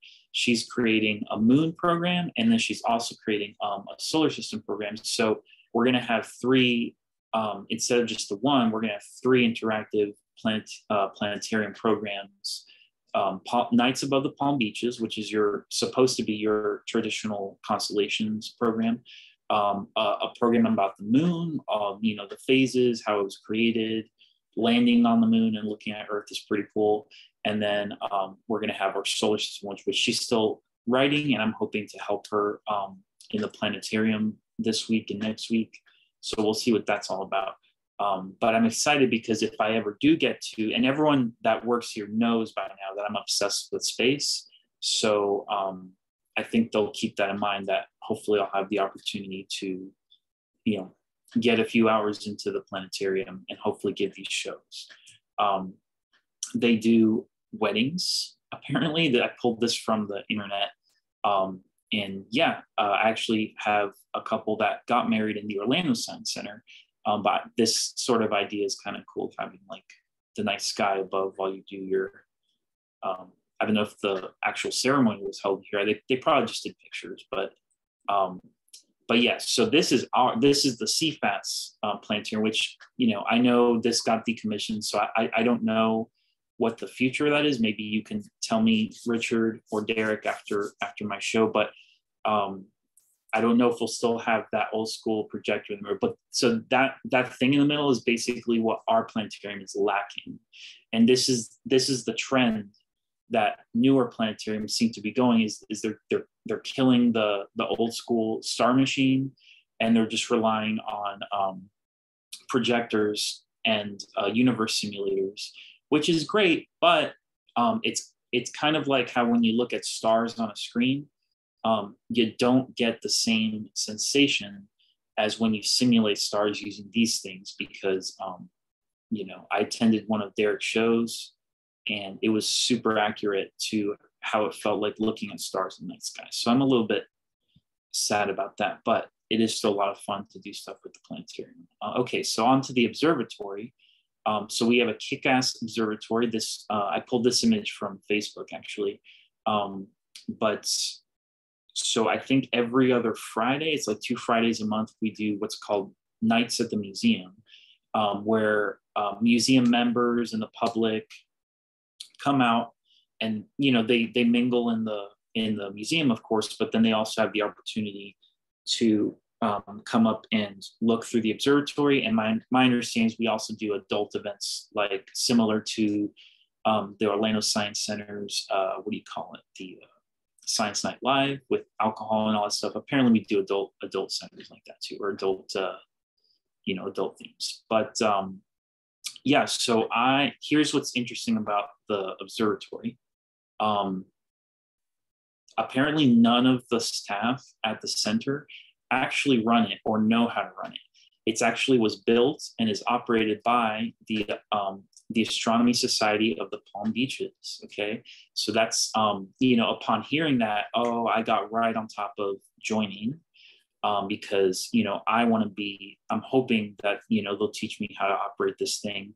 And there's talk in the Science Center that we want our future to be Science Center staff to know how to do this thing, right? So unfortunately, I've had kind of a slow start with the society down here, because I missed my first virtual meeting because I had a flat tire, so I didn't make that meeting.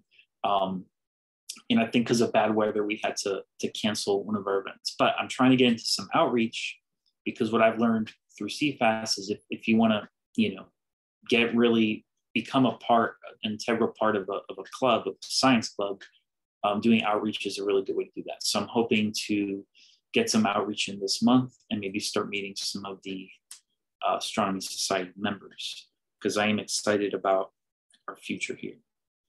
This is a image of their control console. It's kind of a mess, but apparently it's powered by a Raspberry Pi, or maybe not powered, but like the interface is done with a Raspberry Pi, which is, I think, the thing in the middle. There's like a little box in the middle with the keyboard, white keyboard on top of it. I think that's the Raspberry Pi, but I don't know much about all that stuff.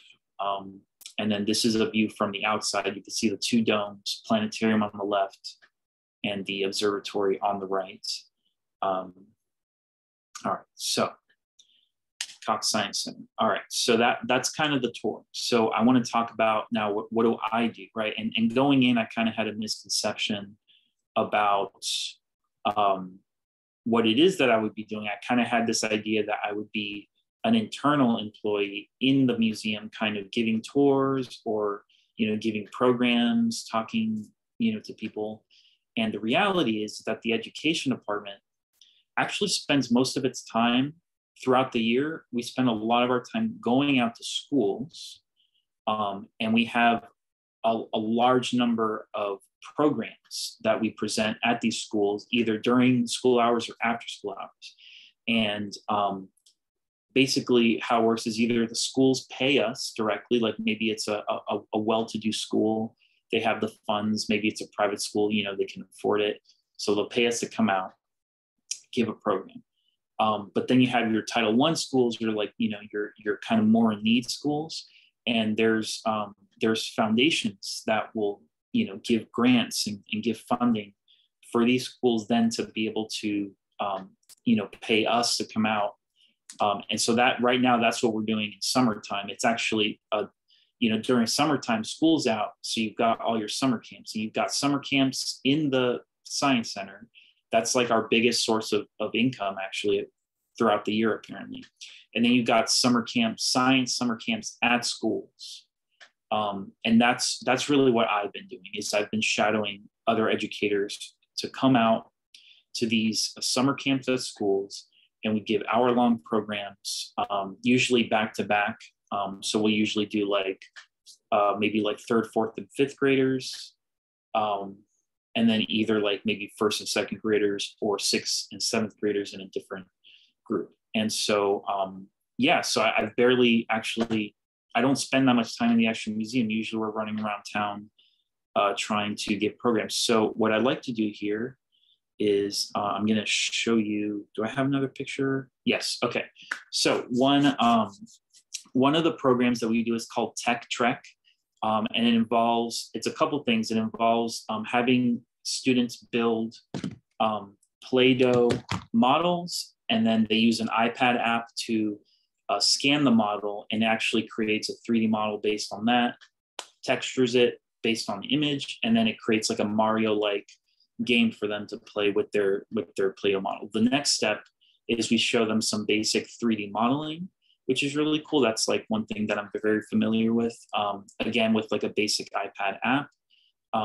And then after that, we teach them coding with these robots, right? So there's these robots called Dash, and we use a software called Blockly to sort of code them. So you connect your Dash via Bluetooth to the iPad. And so here is a code that I created. So that the code goes, look straight, set the right wheel as fast for the first motion, then the left wheel as fast for the second motion, turn right, move forward, look right, look up, make like an angry eye pattern is what I have it set for, and then turn right. So I'm going to show you here what that would sort of look like. So let me bring this up and place it. So once I execute this command, this is kind of what the robot will do. Hopefully this is smooth.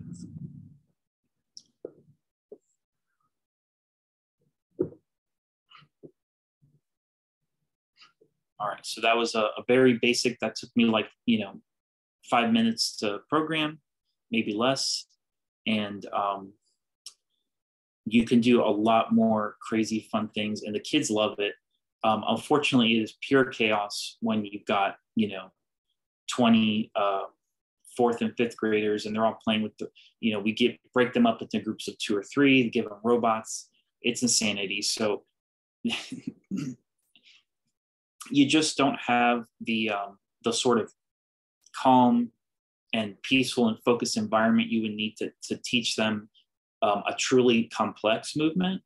But they get the gist, and it gets them excited about robotics and programming and all that stuff. And obviously this is it's not true programming or coding, because we're using, a preset UI, but it's kind of like nodes, right? So if you've ever done stuff in like After Effects or anything like that, and you're connecting nodes together to create like a certain desired effect, it's very much like that. All right, so the next thing I'd like to show you, we have another program called, so it's called Health Science in Motion, and there's 4 parts. Part 3 is about the cells. And so we have this cool activity we do where they color a cell, and then we use an iPad to create an augmented reality sort of experience for them. So this is what it looks like.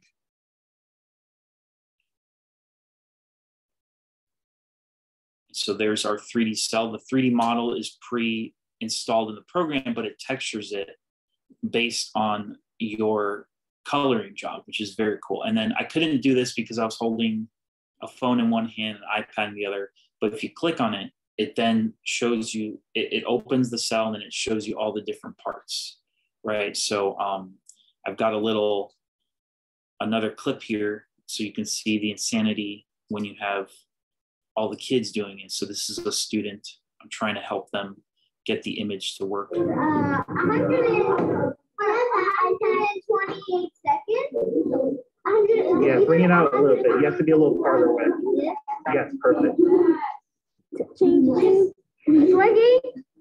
All right, if you are finished, grab your cell drawing.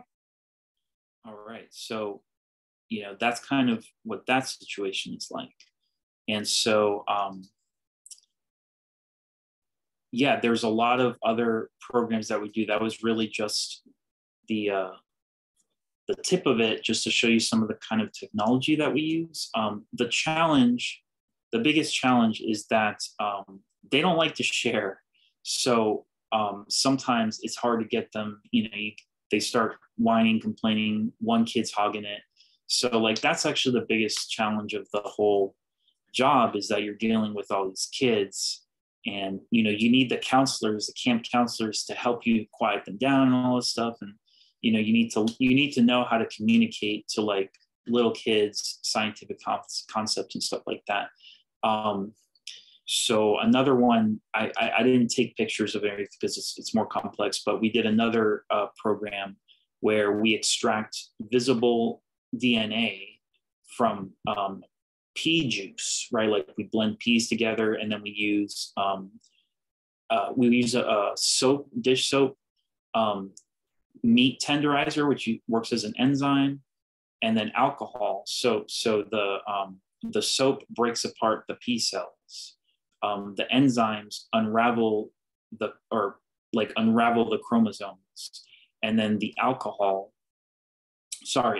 salt in the enzymes bonds to the DNA, and then the alcohol causes the DNA to undissolve, you know, because it can't dissolve in alcohol. So you start seeing visible strands of DNA clusters, it's like a white cloud basically. But so the kids like that. So, all right, well, so that's just kind of like a few examples of what we do. Astronomy programs, apparently we do have some astronomy programs that we teach them. I haven't seen any of them yet. They don't really seem to do a whole lot of that on the educational side, but I'm seeing some opportunities, because I've seen some telescopes lying around. They're like small scopes. They look like they cost maybe $100, $150. It's like perfect to bring to a school. So I've seen about 3 of those lying around. And so I'm trying to pitch this idea of doing a program where we bring out telescopes, have them set up the telescope, align the telescopes, and then have simulated targets for them to because this would be a daytime project or a program. But I had this idea of making dioramas, like black boxes with suspended planets that are lit, and basically providing kind of a simulated experience of what it's like to set up a telescope, align it, and then find your target. So hopefully maybe someday they'll like that idea and we get to do it. But yeah, so I do see a lot of opportunities in the future that I might have for all this stuff. So let me stop sharing, and I see some comments here. Hold on. Okay. Seeing if they're, okay, I want to hear about this moon program. Yes, Richard. All right, I'm trying to find what the first comment was. Okay, yes. Thank you, Elaine. I appreciate that. It was a lot of fun, and I hope I get to do it down here too. Okay, so yes, the moon program. So Richard, basically what the moon program is we basically start in the daytime and we show people how you've got the half moon, otherwise the quarter moon, and the sun, and it's like the moon's out during the day. Like, it's a misconception that it's not, right? And then we go out into space, we zoom in on the moon, and we start talking about the phases, right? So we can show a 3-dimensional sort of process so that they can visibly see where the position of the moon and the Earth is versus the sun. We talk about the geocentric orbit, why you can only see one side of the moon. Then we go and land on the moon, right? And then we show on the moon, you see the Earth, and we show them how the Earth sits still when you're standing on the moon because of the geocentric orbit, right? So it doesn't really move much in the sky, but it does spin, and you see all the phases of the Earth passing by. And then once we're done talking about that, we zoom, we take off from the moon, and we start showing all the different places where we've landed. And then we zoom back to Earth and talk about like lunar eclipses. We talk about satellites on Earth, for like the moon being a natural satellite. And then we have our artificial satellites and stuff like that. Is it possible to present this over Zoom? Sorry? I'm talking about in the future. Is it possible to present this over Zoom? Probably. It might be able to be filmed. You can set up a tripod and maybe like, a camera or something. I'm trying to think of how you could present a planetarium show virtually. Derek has done this once or twice. Yeah, I'm sure it'd be totally possible. So we could talk about a collaboration down in the future. Am I short on time, by the way, or am I the last program, or is there something after me? I have two more after you, which are both me, and they won't be very long. So. All right, I better wrap this up. But yeah, all right. So we got some comments about the projection system. Okay. Good. All right, I'm not seeing any. Okay, I'm not seeing any questions, so I think we can wrap this up. But thank you guys for having me. It's been exciting to share. Thanks. It's good to see you again. Yeah, it's great seeing you guys. All right, take care, everybody. All right, thanks, Mauricio. So next up, I'll be closing out with two mini programs. I'm going to talk about the James Webb Space Telescope and the Grand Canyon Star Party. So should have you out of here before too long. So if you have to have been under a rock to not see all the pictures from the James Webb Space Telescope, but I thought I would run through them real quick. This is not going to be a long, in-depth James Webb Space Telescope presentation, but just a few interesting points, talking points about each of these images. I wanted to kind of talk about the telescope itself, just so you know something about it. It's about 1 million miles from Earth, so it's a lot further away than the Hubble Space Telescope is, and it's directly opposite of the Earth from the sun. It has a giant shield, which you can see here on the bottom, which keeps the sunlight off the mirrors. And the mirrors are coated in gold. So your telescopes are either silver or aluminum, most likely aluminum coated. And these are actually gold coated. Note the supporting arms, which are going to create some diffraction spikes like a Newtonian telescope. Here's another view from the online simulator. I got this off the James Webb website, which I'll have a link for at the end of the presentation. You can see the sun shield is, keeping the sun so that the telescope is very cold. It's a near infrared instrument, so it's looking for very faint infrared, which is basically the heat radiating off of objects. Astrophotographers, we like to cool our cameras, sometimes down to 20 below 0 Celsius. But the James Webb Space Telescope is operating at -240, which is around 400 degrees below 0 Fahrenheit. So it's very, very cold. One of the nice things about the infrared wavelengths is you can see through mini clouds of dust. Now, if there's enough dust, you can't see through it, obviously. But you can look into things like the Orion Nebula, which are very dusty, and you can see more stars with infrared wavelengths than you can with optical wavelengths. This is actually also, this is true from Earth. Many amateur astronomers will use infrared filters and will shoot things, like I said, like the Orion Nebula. Being in space, of course, gives you a far greater, many orders of magnitude more sensitivity for being able to do this. So our first photo is SMACS 0723, which is kind of the James Webb deep field. It's a very small speck of sky, 2.4 arc minutes across. There's 5 people listening who know what that means. For the rest of you, it's about 3.4 Jupiters wide, or as they said on the press conference, if you held a grain of sand, an arm's length, it's about that much of the sky. So it's a very, very tiny speck of the sky.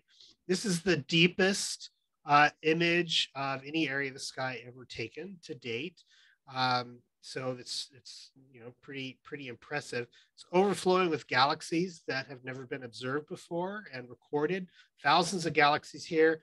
The cool thing here is this is a composite, of course, made up of multiple wavelengths, and then they colorize it. But all of the things you see are really there. The Hubble Deep Field took, let's see, did I write it down here? It took weeks to do the Hubble Deep Field. This is 12.5 hours of exposure time with the James Webb. The James Webb just totally trounces Hubble. I love Hubble like everybody else does. But in terms of sensitivity, in terms of the resolution, and in terms of what it can see compared to the Hubble, it is truly a monumental upgrade. These galaxies are about 4.6 billion light years away, at least the furthest ones away are. And what's really cool is there's a gravitational lens going on here. They didn't talk about this at all when the president and vice president were patting themselves on the back for a 20-year project with international partners. Sorry, I'm supposed to get political, but it is an international project, and it has taken many administrations, time to do this. I think there's actually a Republican. I don't know if she's a Republican or not. There's a senator up in Maryland somewhere that single-handedly may have saved James Webb Telescope when it was running over on money. They wanted to cancel it. Anyhow, where were we? Gravitational lensing. This is so cool. So here's a little bit of a close-up here. There's a cluster of galaxies right here in the center, if you can see my mouse. And these round galaxies, this is called gravitational lensing.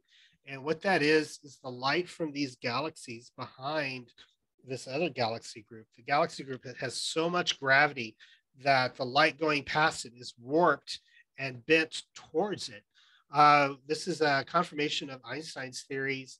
It was first validated in the early 20th century by looking at starlight that was actually bent by our own sun during a total eclipse of the sun. But we now see this now in space around these galaxies. It's just so cool. The next image is not an image of an object at all. It's actually a spectral readings from an exoplanet, WASP 96b. Sounds like a great name for a science fiction destination. Most of what we know is about the universe and what the universe is made of off of Earth. We get from analyzing the light that we receive from them. Either the object giving off light has spectra, which tells it its chemical fingerprint, or light passing through the material is altered by the types of material, and that also gives us a fingerprint, and we can identify what the materials are made of. And this exoplanet is jam-packed with water, lots of H2O in the atmosphere. Now, this is a giant gas giant, not as big as Jupiter, but it's orbiting very close to the sun, to its star, which is actually a sun-like star, but it's very, very hot. And so they've detected the presence of water molecules as well as haze and evidence for haze and clouds, not conclusive, we say supporting evidence for haze and clouds in the atmosphere. So it's probably very hot there. It's actually closer to its star than Mercury is to the sun. It may be even as hot as Florida in July and August. The next image is the Southern Ring Nebula. This can actually be observed from here in Florida. It gets slightly higher above the southern horizon than Omega Centauri, actually. This is a beautiful planetary nebula, NGC 3132, if you want to look it up in your astronomy programs. There's a dim star at the center that's been sending out blowing off all these shells of gas. The bright star with the specks is actually not yet. Let me just switch over here and get my mouse. It's actually this little tiny star right here at the end of this diffraction spike that has actually created all of that. And this is the most detailed view of a planetary nebula ever taken by humankind. You know, it's really cool. I've seen some posts on Facebook from my non-science geeky friends, and they're like, so these are kind of pretty, but we spent a lot of money, and I've seen better, prettier pictures. The point of this telescope is not to make pretty pictures; it's to do science. And we make some pretty pictures to keep the public happy, so that they don't mind paying taxes to pay for all of this. But the pretty pictures are just icing on the cake. The real cake, the real meat, is the science that we're getting. And we're able to explore the universe in unprecedented detail. And, the more we find, and one of the fundamental things we found out is things really far away in the universe work the same way they do on Earth. The laws of physics are the same there as they are here. So if we see something interesting going on in the universe that we didn't know about, it tells us something about how things work here on Earth as well. And, there are many books written on the topic of how, I'm just curious and I'm poking around, and it led to a discovery that changed the course of humanity and saved lots of lives. So it's a very, it's a very ignorant, uneducated, but ignorant is a more prerogative. It's a little less nice way to say it, but it really is simply, a lack of education about the history of science and technology and how that marches forward. Anyway, enough editorializing. I am literally preaching to the choir here at the Astronomy Club. Next is Stefan's Quintet, one of my favorite galaxy clusters. Actually, I've shot it many times. I am not going to show you a comparison of my photo to the James Webb photo. My photo did not look nearly as great, and it is not nearly this high of resolution. This area of the sky is about 1/5 of the moon's diameter. And this is a really huge, this is actually the largest mosaic. So they took over 1,000 separate image files. Let's see my notes here. It's 150 million pixels, constructed 1,000 image files. And of course, we can see this in detail that we never been able to see before.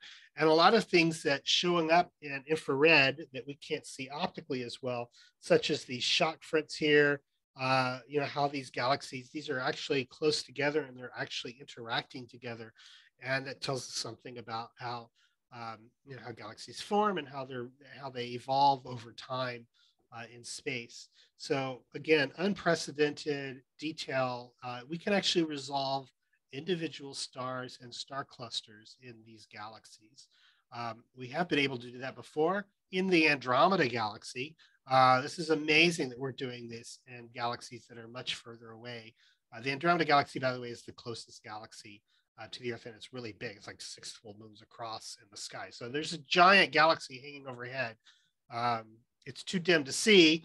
If you photograph it, we can resolve stars. Hubble did it back in a long time ago, which is why Hubble's name is attached to a lot of stuff. Next, so I zoomed in a little bit here so you can see the galaxies in a little bit more detail. All of these images, by the way, are on the web. The full resolution are available on the website. Next, we have a portion of the Carina Nebula, NGC 3324. This also gets above the horizon, 2 degrees. So good luck photographing this from Florida. You're going to need to go. You're going to need to move to go south. This is a little tiny piece of it. It's only a portion of the Carina Nebula. It's called the Cosmic Cliffs, and of course captured in infrared light. Well, actually multiple wavelengths in near infrared that were color coded to create this beautiful image. One of the great things about this is Hubble did shoot the same region, and we see more stars than Hubble can see because the infrared is piercing through a lot of the dust. And of course, as you can see, you can't completely see through all the dust, but you can see through quite a bit of dust. So it does reveal more information, more detail about these structures. These mountains, my mouse, the big ones here are about 7 light years high. So it's pretty cool. For more information or and animations and downloading data, go to web.nasa.com, .gov, sorry, web, W-E-B-B, .nasa.gov, and you can learn more about that. So there you go. And that concludes the Webb telescope. Let me see. I hope there's no, I didn't look to see if there's any questions. I'm hoping there's not, because, well, I'll go back to that. Why can't I bring up Zoom? Bring all to front. Come on. I've got to stop sharing my screen, so I'm not going to do that. We'll do Q&A later if there's any remaining questions. So my last mini program for the night is on the Grand Canyon Star Party. Not your average Star Party. This is my third in-person Grand Canyon Star Party in the last 5 years. I'm a big fan. I plan to go every year, much like I do the Winter Star Party now. The previous 2 years were virtual due to the pandemic. So I was really excited to return this year. In fact, I've not been to a real Star Party in over 2 years because of the Grand Canyon. The natural beauty of the Grand Canyon during the day is world-renowned, of course. But this event celebrates dark skies and the beauty and benefits of a dark sky, natural history, and of course it promotes environmental awareness. When you attend this is not like most of the star parties that we're familiar with.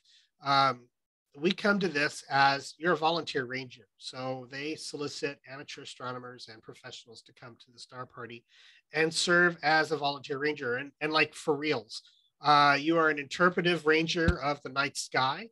You don't get paid, but you're actually covered by workman's comp in case you get hurt, on the job. Don't fall off a cliff or anything like that. You get an employee discount at the Grand Canyon venues, things like that. And of course, free admission to the park. I really hate the word free because it's like you're doing something, I'm working, and you get free. And it's like you get a free paycheck at the end of, at the end of your work period. Anyway, you get admission to the park as part of it. And you set up at 6 and tear down at 11, or you can stay as late as you want past 11. That's about a 5-hour plus shift. So it's, it's work to do it. So if you're really into outreach, this is your mecca. This is, you're going to get a lot of it. You do have to set up and tear down each night. There are some people this year, first time ever I've seen leaving their stuff up. I've got some pictures of that. And no, they don't give you a hat. So you're interpretive ranger, but they don't give you the hat. It's a really major event for the park.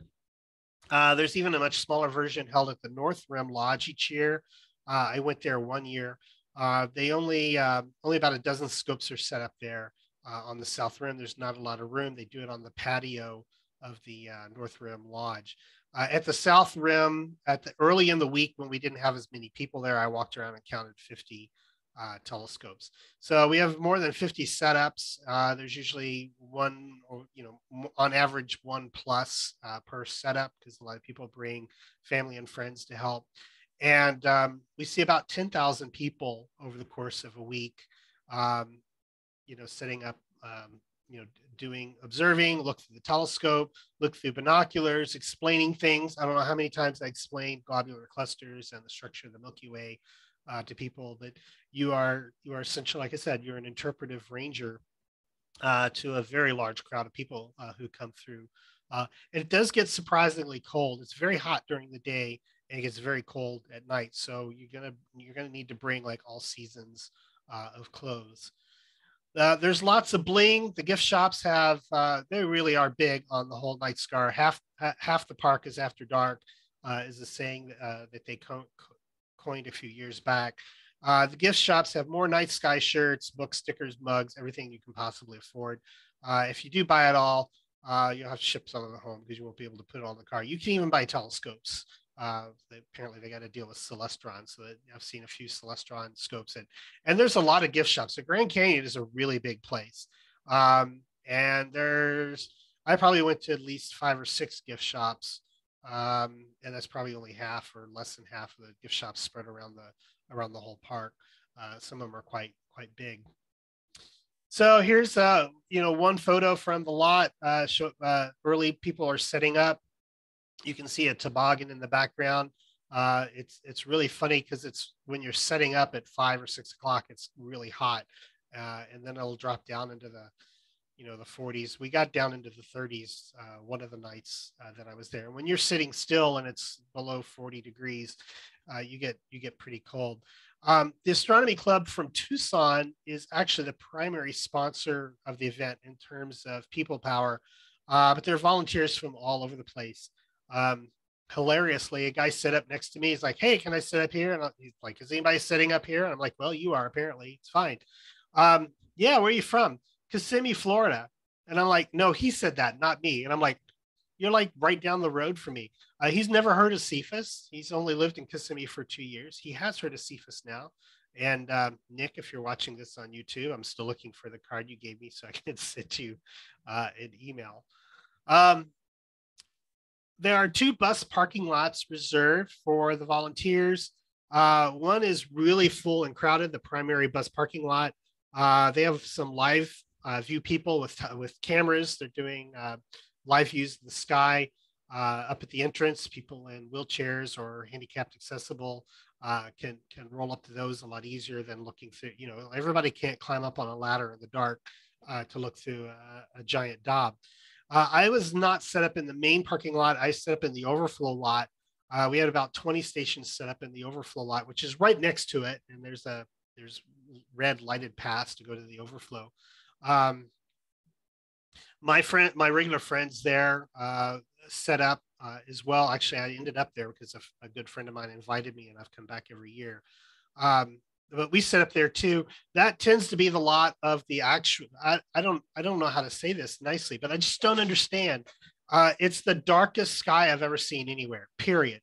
The Milky Way is phenomenal, and 11 o'clock, everybody packs up and goes home and leaves. And I slept all day. It annoys my wife, but I just slept. I sleep all day and I stay up all night if I can. That's what I'm there for. I'm there for the Star Party to make use of these dark skies. I've got a dark sky site down in Okeechobee, and it's nice, and you can see the Milky Way, but it's not the Grand Canyon. We're at about 7,000 feet elevation, and like I said, the sky is just the most amazing that I've seen anywhere. We stay usually till the moon comes up, or the clouds, or the lightning, which happens, or it gets just too windy to do anything. So that's sort of the hardcore people will stay past that. There are talks and presentations every night, mostly NASA or professional astronomers. One perennial one is on the history of the Apollo program. Apparently the Apollo astronauts did a lot of their geology training in Arizona and doing dry runs and things like that. I only went to one. It was a presentation from one of the directors at the International Dark Sky Association. This photo was well before the presentation. This is more, we had 700 to 750 people come to the presentation. So they were doing it in the indoor theater in the previous years. This year, not because of COVID, but because they're remodeling the theater, they did them outside, and they're just blown away. 700 people. You can't fit 700 people in the theaters at the visitor center. I think they're going to stick to outdoor for future star parties because of this, because so many more people could be reached this way. But what happens is the talk is at 8 o'clock, and at 9 o'clock the talk's over, and 700 people suddenly show up and want to look through your telescope. So it's an experience. Some people do leave their stuff out all day. The parking lot is like off limits. Technically, they have signs up. You have to be an astronomer to come back here. If you've ever worked with the public, people don't pay any attention to those signs.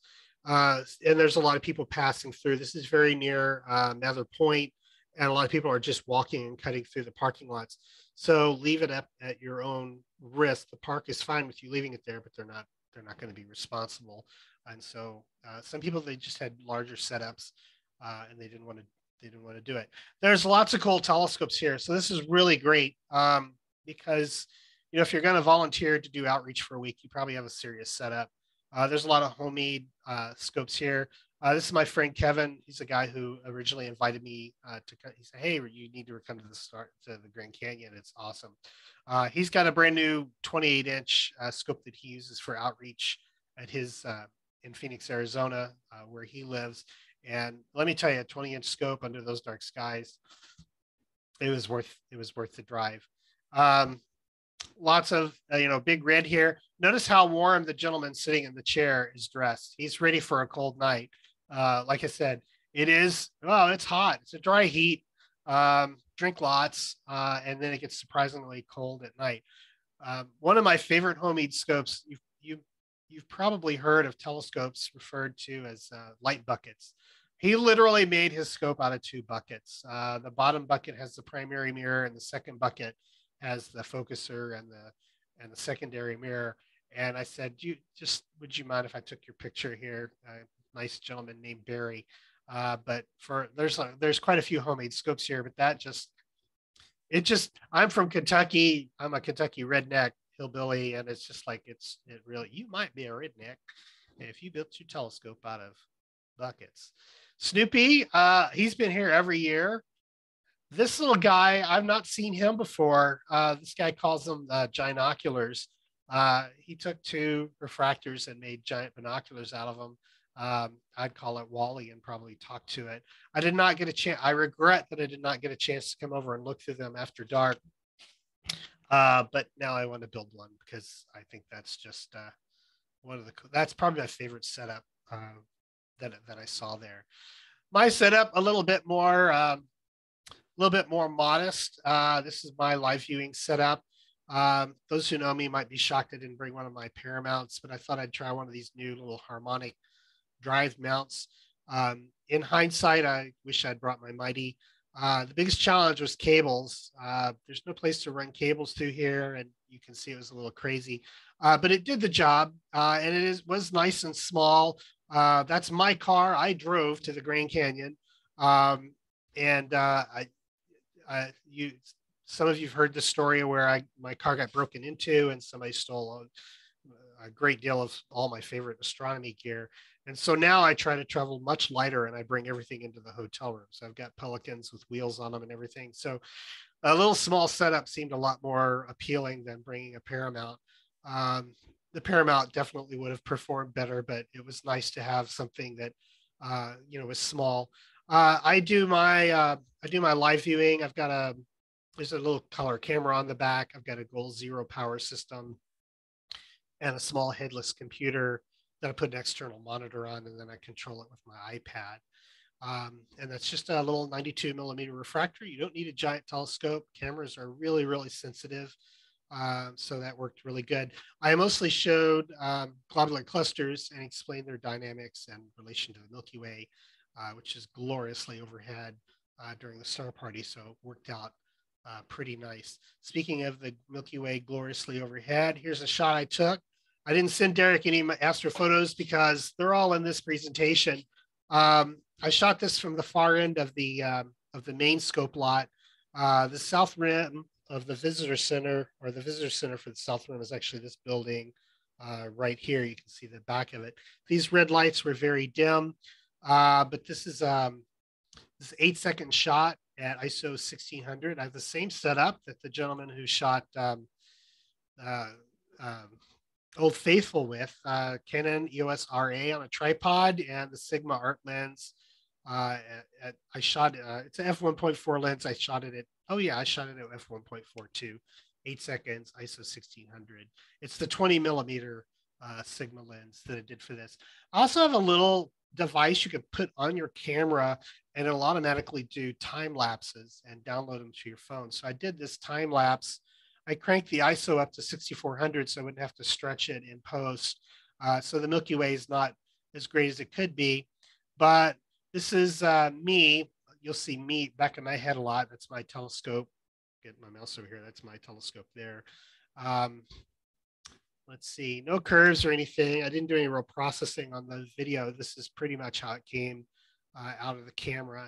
You can control it from your phone, which is pretty cool. I did another one on a cloudy night. And I really like this, the Milky Way behind the clouds, you know, moving through there. I played hooky this night. I didn't set up. I did not want to chase sucker holes with the scope with the camera. This last image, actually, I'm just going to run it again. This is something you really got to take. You're here to do a service. You're not here to do astronomy. I had to remind myself of that a few times. There's a lot of lights. It is a dark sky site. The skies are amazing. And we tell people, bring your red flashlights. But people leaving and their cars light up and they're loading up their cars. I had started this time lapse, I think 3 or 4 or 5 times. And somebody was always starting their car. And I finally gave up and was just like, let it run. And you can see here, you know, at the very end, somebody started their car and drove, you know, leaving. And this is one of the things that just from a personal standpoint surprises me the most. And I see this at a lot of star parties. I go to the Texas Star Party, glorious skies. And there's me and 10 other people who will watch the sun come up. Everybody else, 11 o'clock, it's bedtime and they go to bed. Maybe when I'm older, I will poop out. You know, my day may be coming, but if I'm going to drive across the country and haul a bunch of stuff and it's amazing sky, I'm going to get every last bit of amazing sky, you know, that I can get. And the Grand Canyon is no different. The club has a dark sky meter, and I brought that along. I believe it was calibrated, and I got a reading of 21.88. Without going into detail how this works, the maximum reading is 22.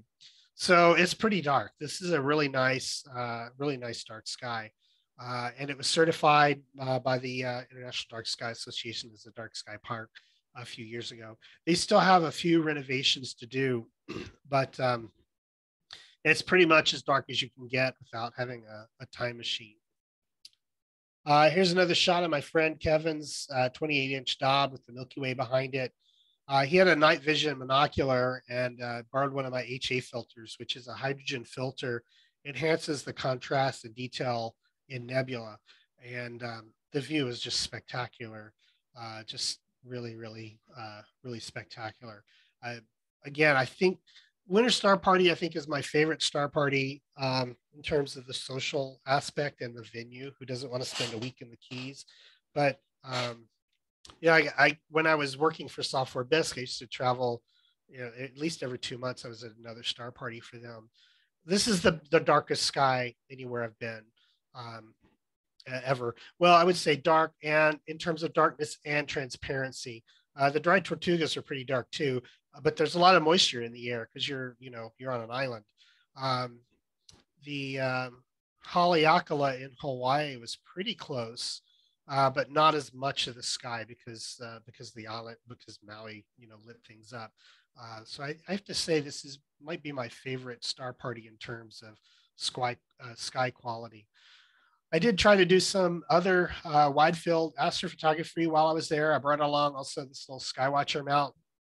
I really couldn't do this during the event because, like I said, you really are working. And the moon came up early, so only got a little bit of time after the events, or it got too windy where even this thing was getting like trying to get blown over at some points. One of the clearest night. Anyway, I did get a few images. This is a well-known area in Cygnus. You can see the North American nebula. Let me get my mouse pointer over here. Here's the North American and the Pelican. And then this is Gamma Cygnus down here, this little area. This is 30-second exposures, 6 of them stacked. I shot them at ISO 1600, again with the Canon EOS RA. This was with a 70 to 200 millimeter zoom. When I first got into astrophotography, the common wisdom was you wanted a prime lens. And prime doesn't mean the best. A prime lens means prime focus. It means it doesn't zoom, it has less glass in it. But this is the 21st century, and coatings technologies, Canon and Nikon, it's virtually magic. But you don't get reflections in a zoom lens like you used to. I put a mask on mine. I stop it down to f4. I use a round circular mask so I don't get diffraction spikes off the stars. So it's essentially like a little short refractor when you do that. If you use the lens internal diaphragm, you get the blades, and you'll get spikes around the stars. So anyway, I shot this at 123 millimeters. So I had a 123 millimeter refractor shooting at f4, and 3 minutes of exposure, six exposures at 30 seconds each. I also rented a lens. This is a great thing if you're into nightscapes. You don't have to buy a lens. You can rent them. Lensrentals.com and borrowlenses.com are two of my favorite places to go. This is a Tamron 35 millimeter lens, f1.4, surprisingly good. I never would have thought. Tamron does not strike me as like a high quality name, but I'm actually much happier with the stars in the corners with this lens than I was the Sigma lens. This is a single exposure, 20 seconds. It was tracked on the same rig I showed you a minute ago, just different setup, of course, because it's a different lens. I shot this at f2. I cropped it a little bit, and I fixed the gradient because on one side of the Milky Way is pretty close to the ground, and there was a little bit of glow there. And it was 20 seconds instead of 30 because it was dark and I was in a hurry and lightning was coming, and I have fat fingers. Otherwise, it had been a 30-second exposure instead of 20. I thought I was shooting 30 seconds. I kept this lens, by the way, another nice feature, lensrentals.com. If you don't want to send the lens back, you can just buy it, which I guess, people don't send it back. You have to charge them for it anyway. So they just made it official and said, hey, if you like this lens, you can just buy it. I really didn't get much of a discount over buying a brand new lens, but the benefit is the lens in my hand works really good and I can just keep it. And so I kept this for future astrophotography projects. I really, really happy with that Tamron lens. Derek, if you're paying attention, if you already have one, you should definitely try one out. No night. One of the nights was closed down. So it does rain in Arizona. It's right at the beginning of monsoon season. My very first Grand Canyon Star Party, it was cloudy all week long. And my friend was like, this never happens. I'm so sorry. And I gave it another shot and came back, and it was clear the whole week. And this time it was clear the whole week except for one night. So we were shut down. Next year, June 10th through 17th, I already have my reservation at one of the lodges in the park, and I plan to go back, and maybe some of you will come along and we'll have a great time. And I see some things on chat. Anything I need to pay attention to? Hope you get a chance. Yeah, me too, John. I did talk to one of the rangers about that, the resident astronomer program. It's rather lengthy, so you have to commit to like 3 weeks or more, which is tricky when you're a working man. Okay, that's Mauricio, Omega Centauri. Yep, the Grand Canyon Star. Oh, okay, Bento. I remember John telling me he's been to it. And Derek is. Derek's thrown this challenge down before. I'm like, the Grand Canyon is the best anywhere, and he's like, yeah, you need to go to Great Basin. It is beyond darker than the Grand Canyon. And you've been to the Grand Canyon, right, Derek? I guess you have. Yes, I have. Yes. Yeah, the Great Basin, the spot that they have. First off, they have an observatory there. They're the only national park with a dedicated research level observatory. Second off, there's a parking lot at over 10,500 feet, and you can actually see sky glow with the naked eye. Or not, yeah, sky glow with the naked eye. Wow. Air glow. Excuse me, air glow. Mm-hmm. Air glow with the naked eye. Incredibly dark, and definitely, and plus it's just absolutely beautiful park and less visited, so you definitely won't see as many tour buses and stuff up there. So yeah, cool. Yeah, I think next year when I go back, I'm going to play hooky a couple of nights. I did go and scout out. I hate to give away my scouting knowledge, but it might be useful to somebody else. There's a place called the Watchtower or the Desert View, and you can go there. Like I said, the park is accessible 24 hours a day, and so I scouted out that with my compass. And there's some places you can set up that are not risky, to set up in the dark, because you don't want to go, over at the edge, too much to the edge because the Grand Canyon, it's a dangerous place. There's a book this thick you can buy in the gift shop called Death in the Canyon. And they chronicle all the people who died in the canyon. The last 2 weeks before we went, I saw at least 2 things pop up because my brain is keyed to Grand Canyon things. Arizona woman, Canada woman, somebody falls to their death, somebody hiked, to the bottom and then didn't have the energy to get out and ended up dying. So you have to take the place seriously. On the South Rim, if you go to Mather Point in the dark, it's pretty safe. They've got guardrails and things there. If you go to some of the other watch points, there's nothing to keep you from falling off the edge and dying other than common sense. And if you go there in the dark, it's very easy to misstep. But there's some safe places around the Desert View. I've been wanting to do some star trails because there's a big tower there. And yeah, I'm just going to have to play hooky to go. It's usually the star parties in June. They don't want it to be too close to the 4th of July because the park is just bonkers for the 4th of July.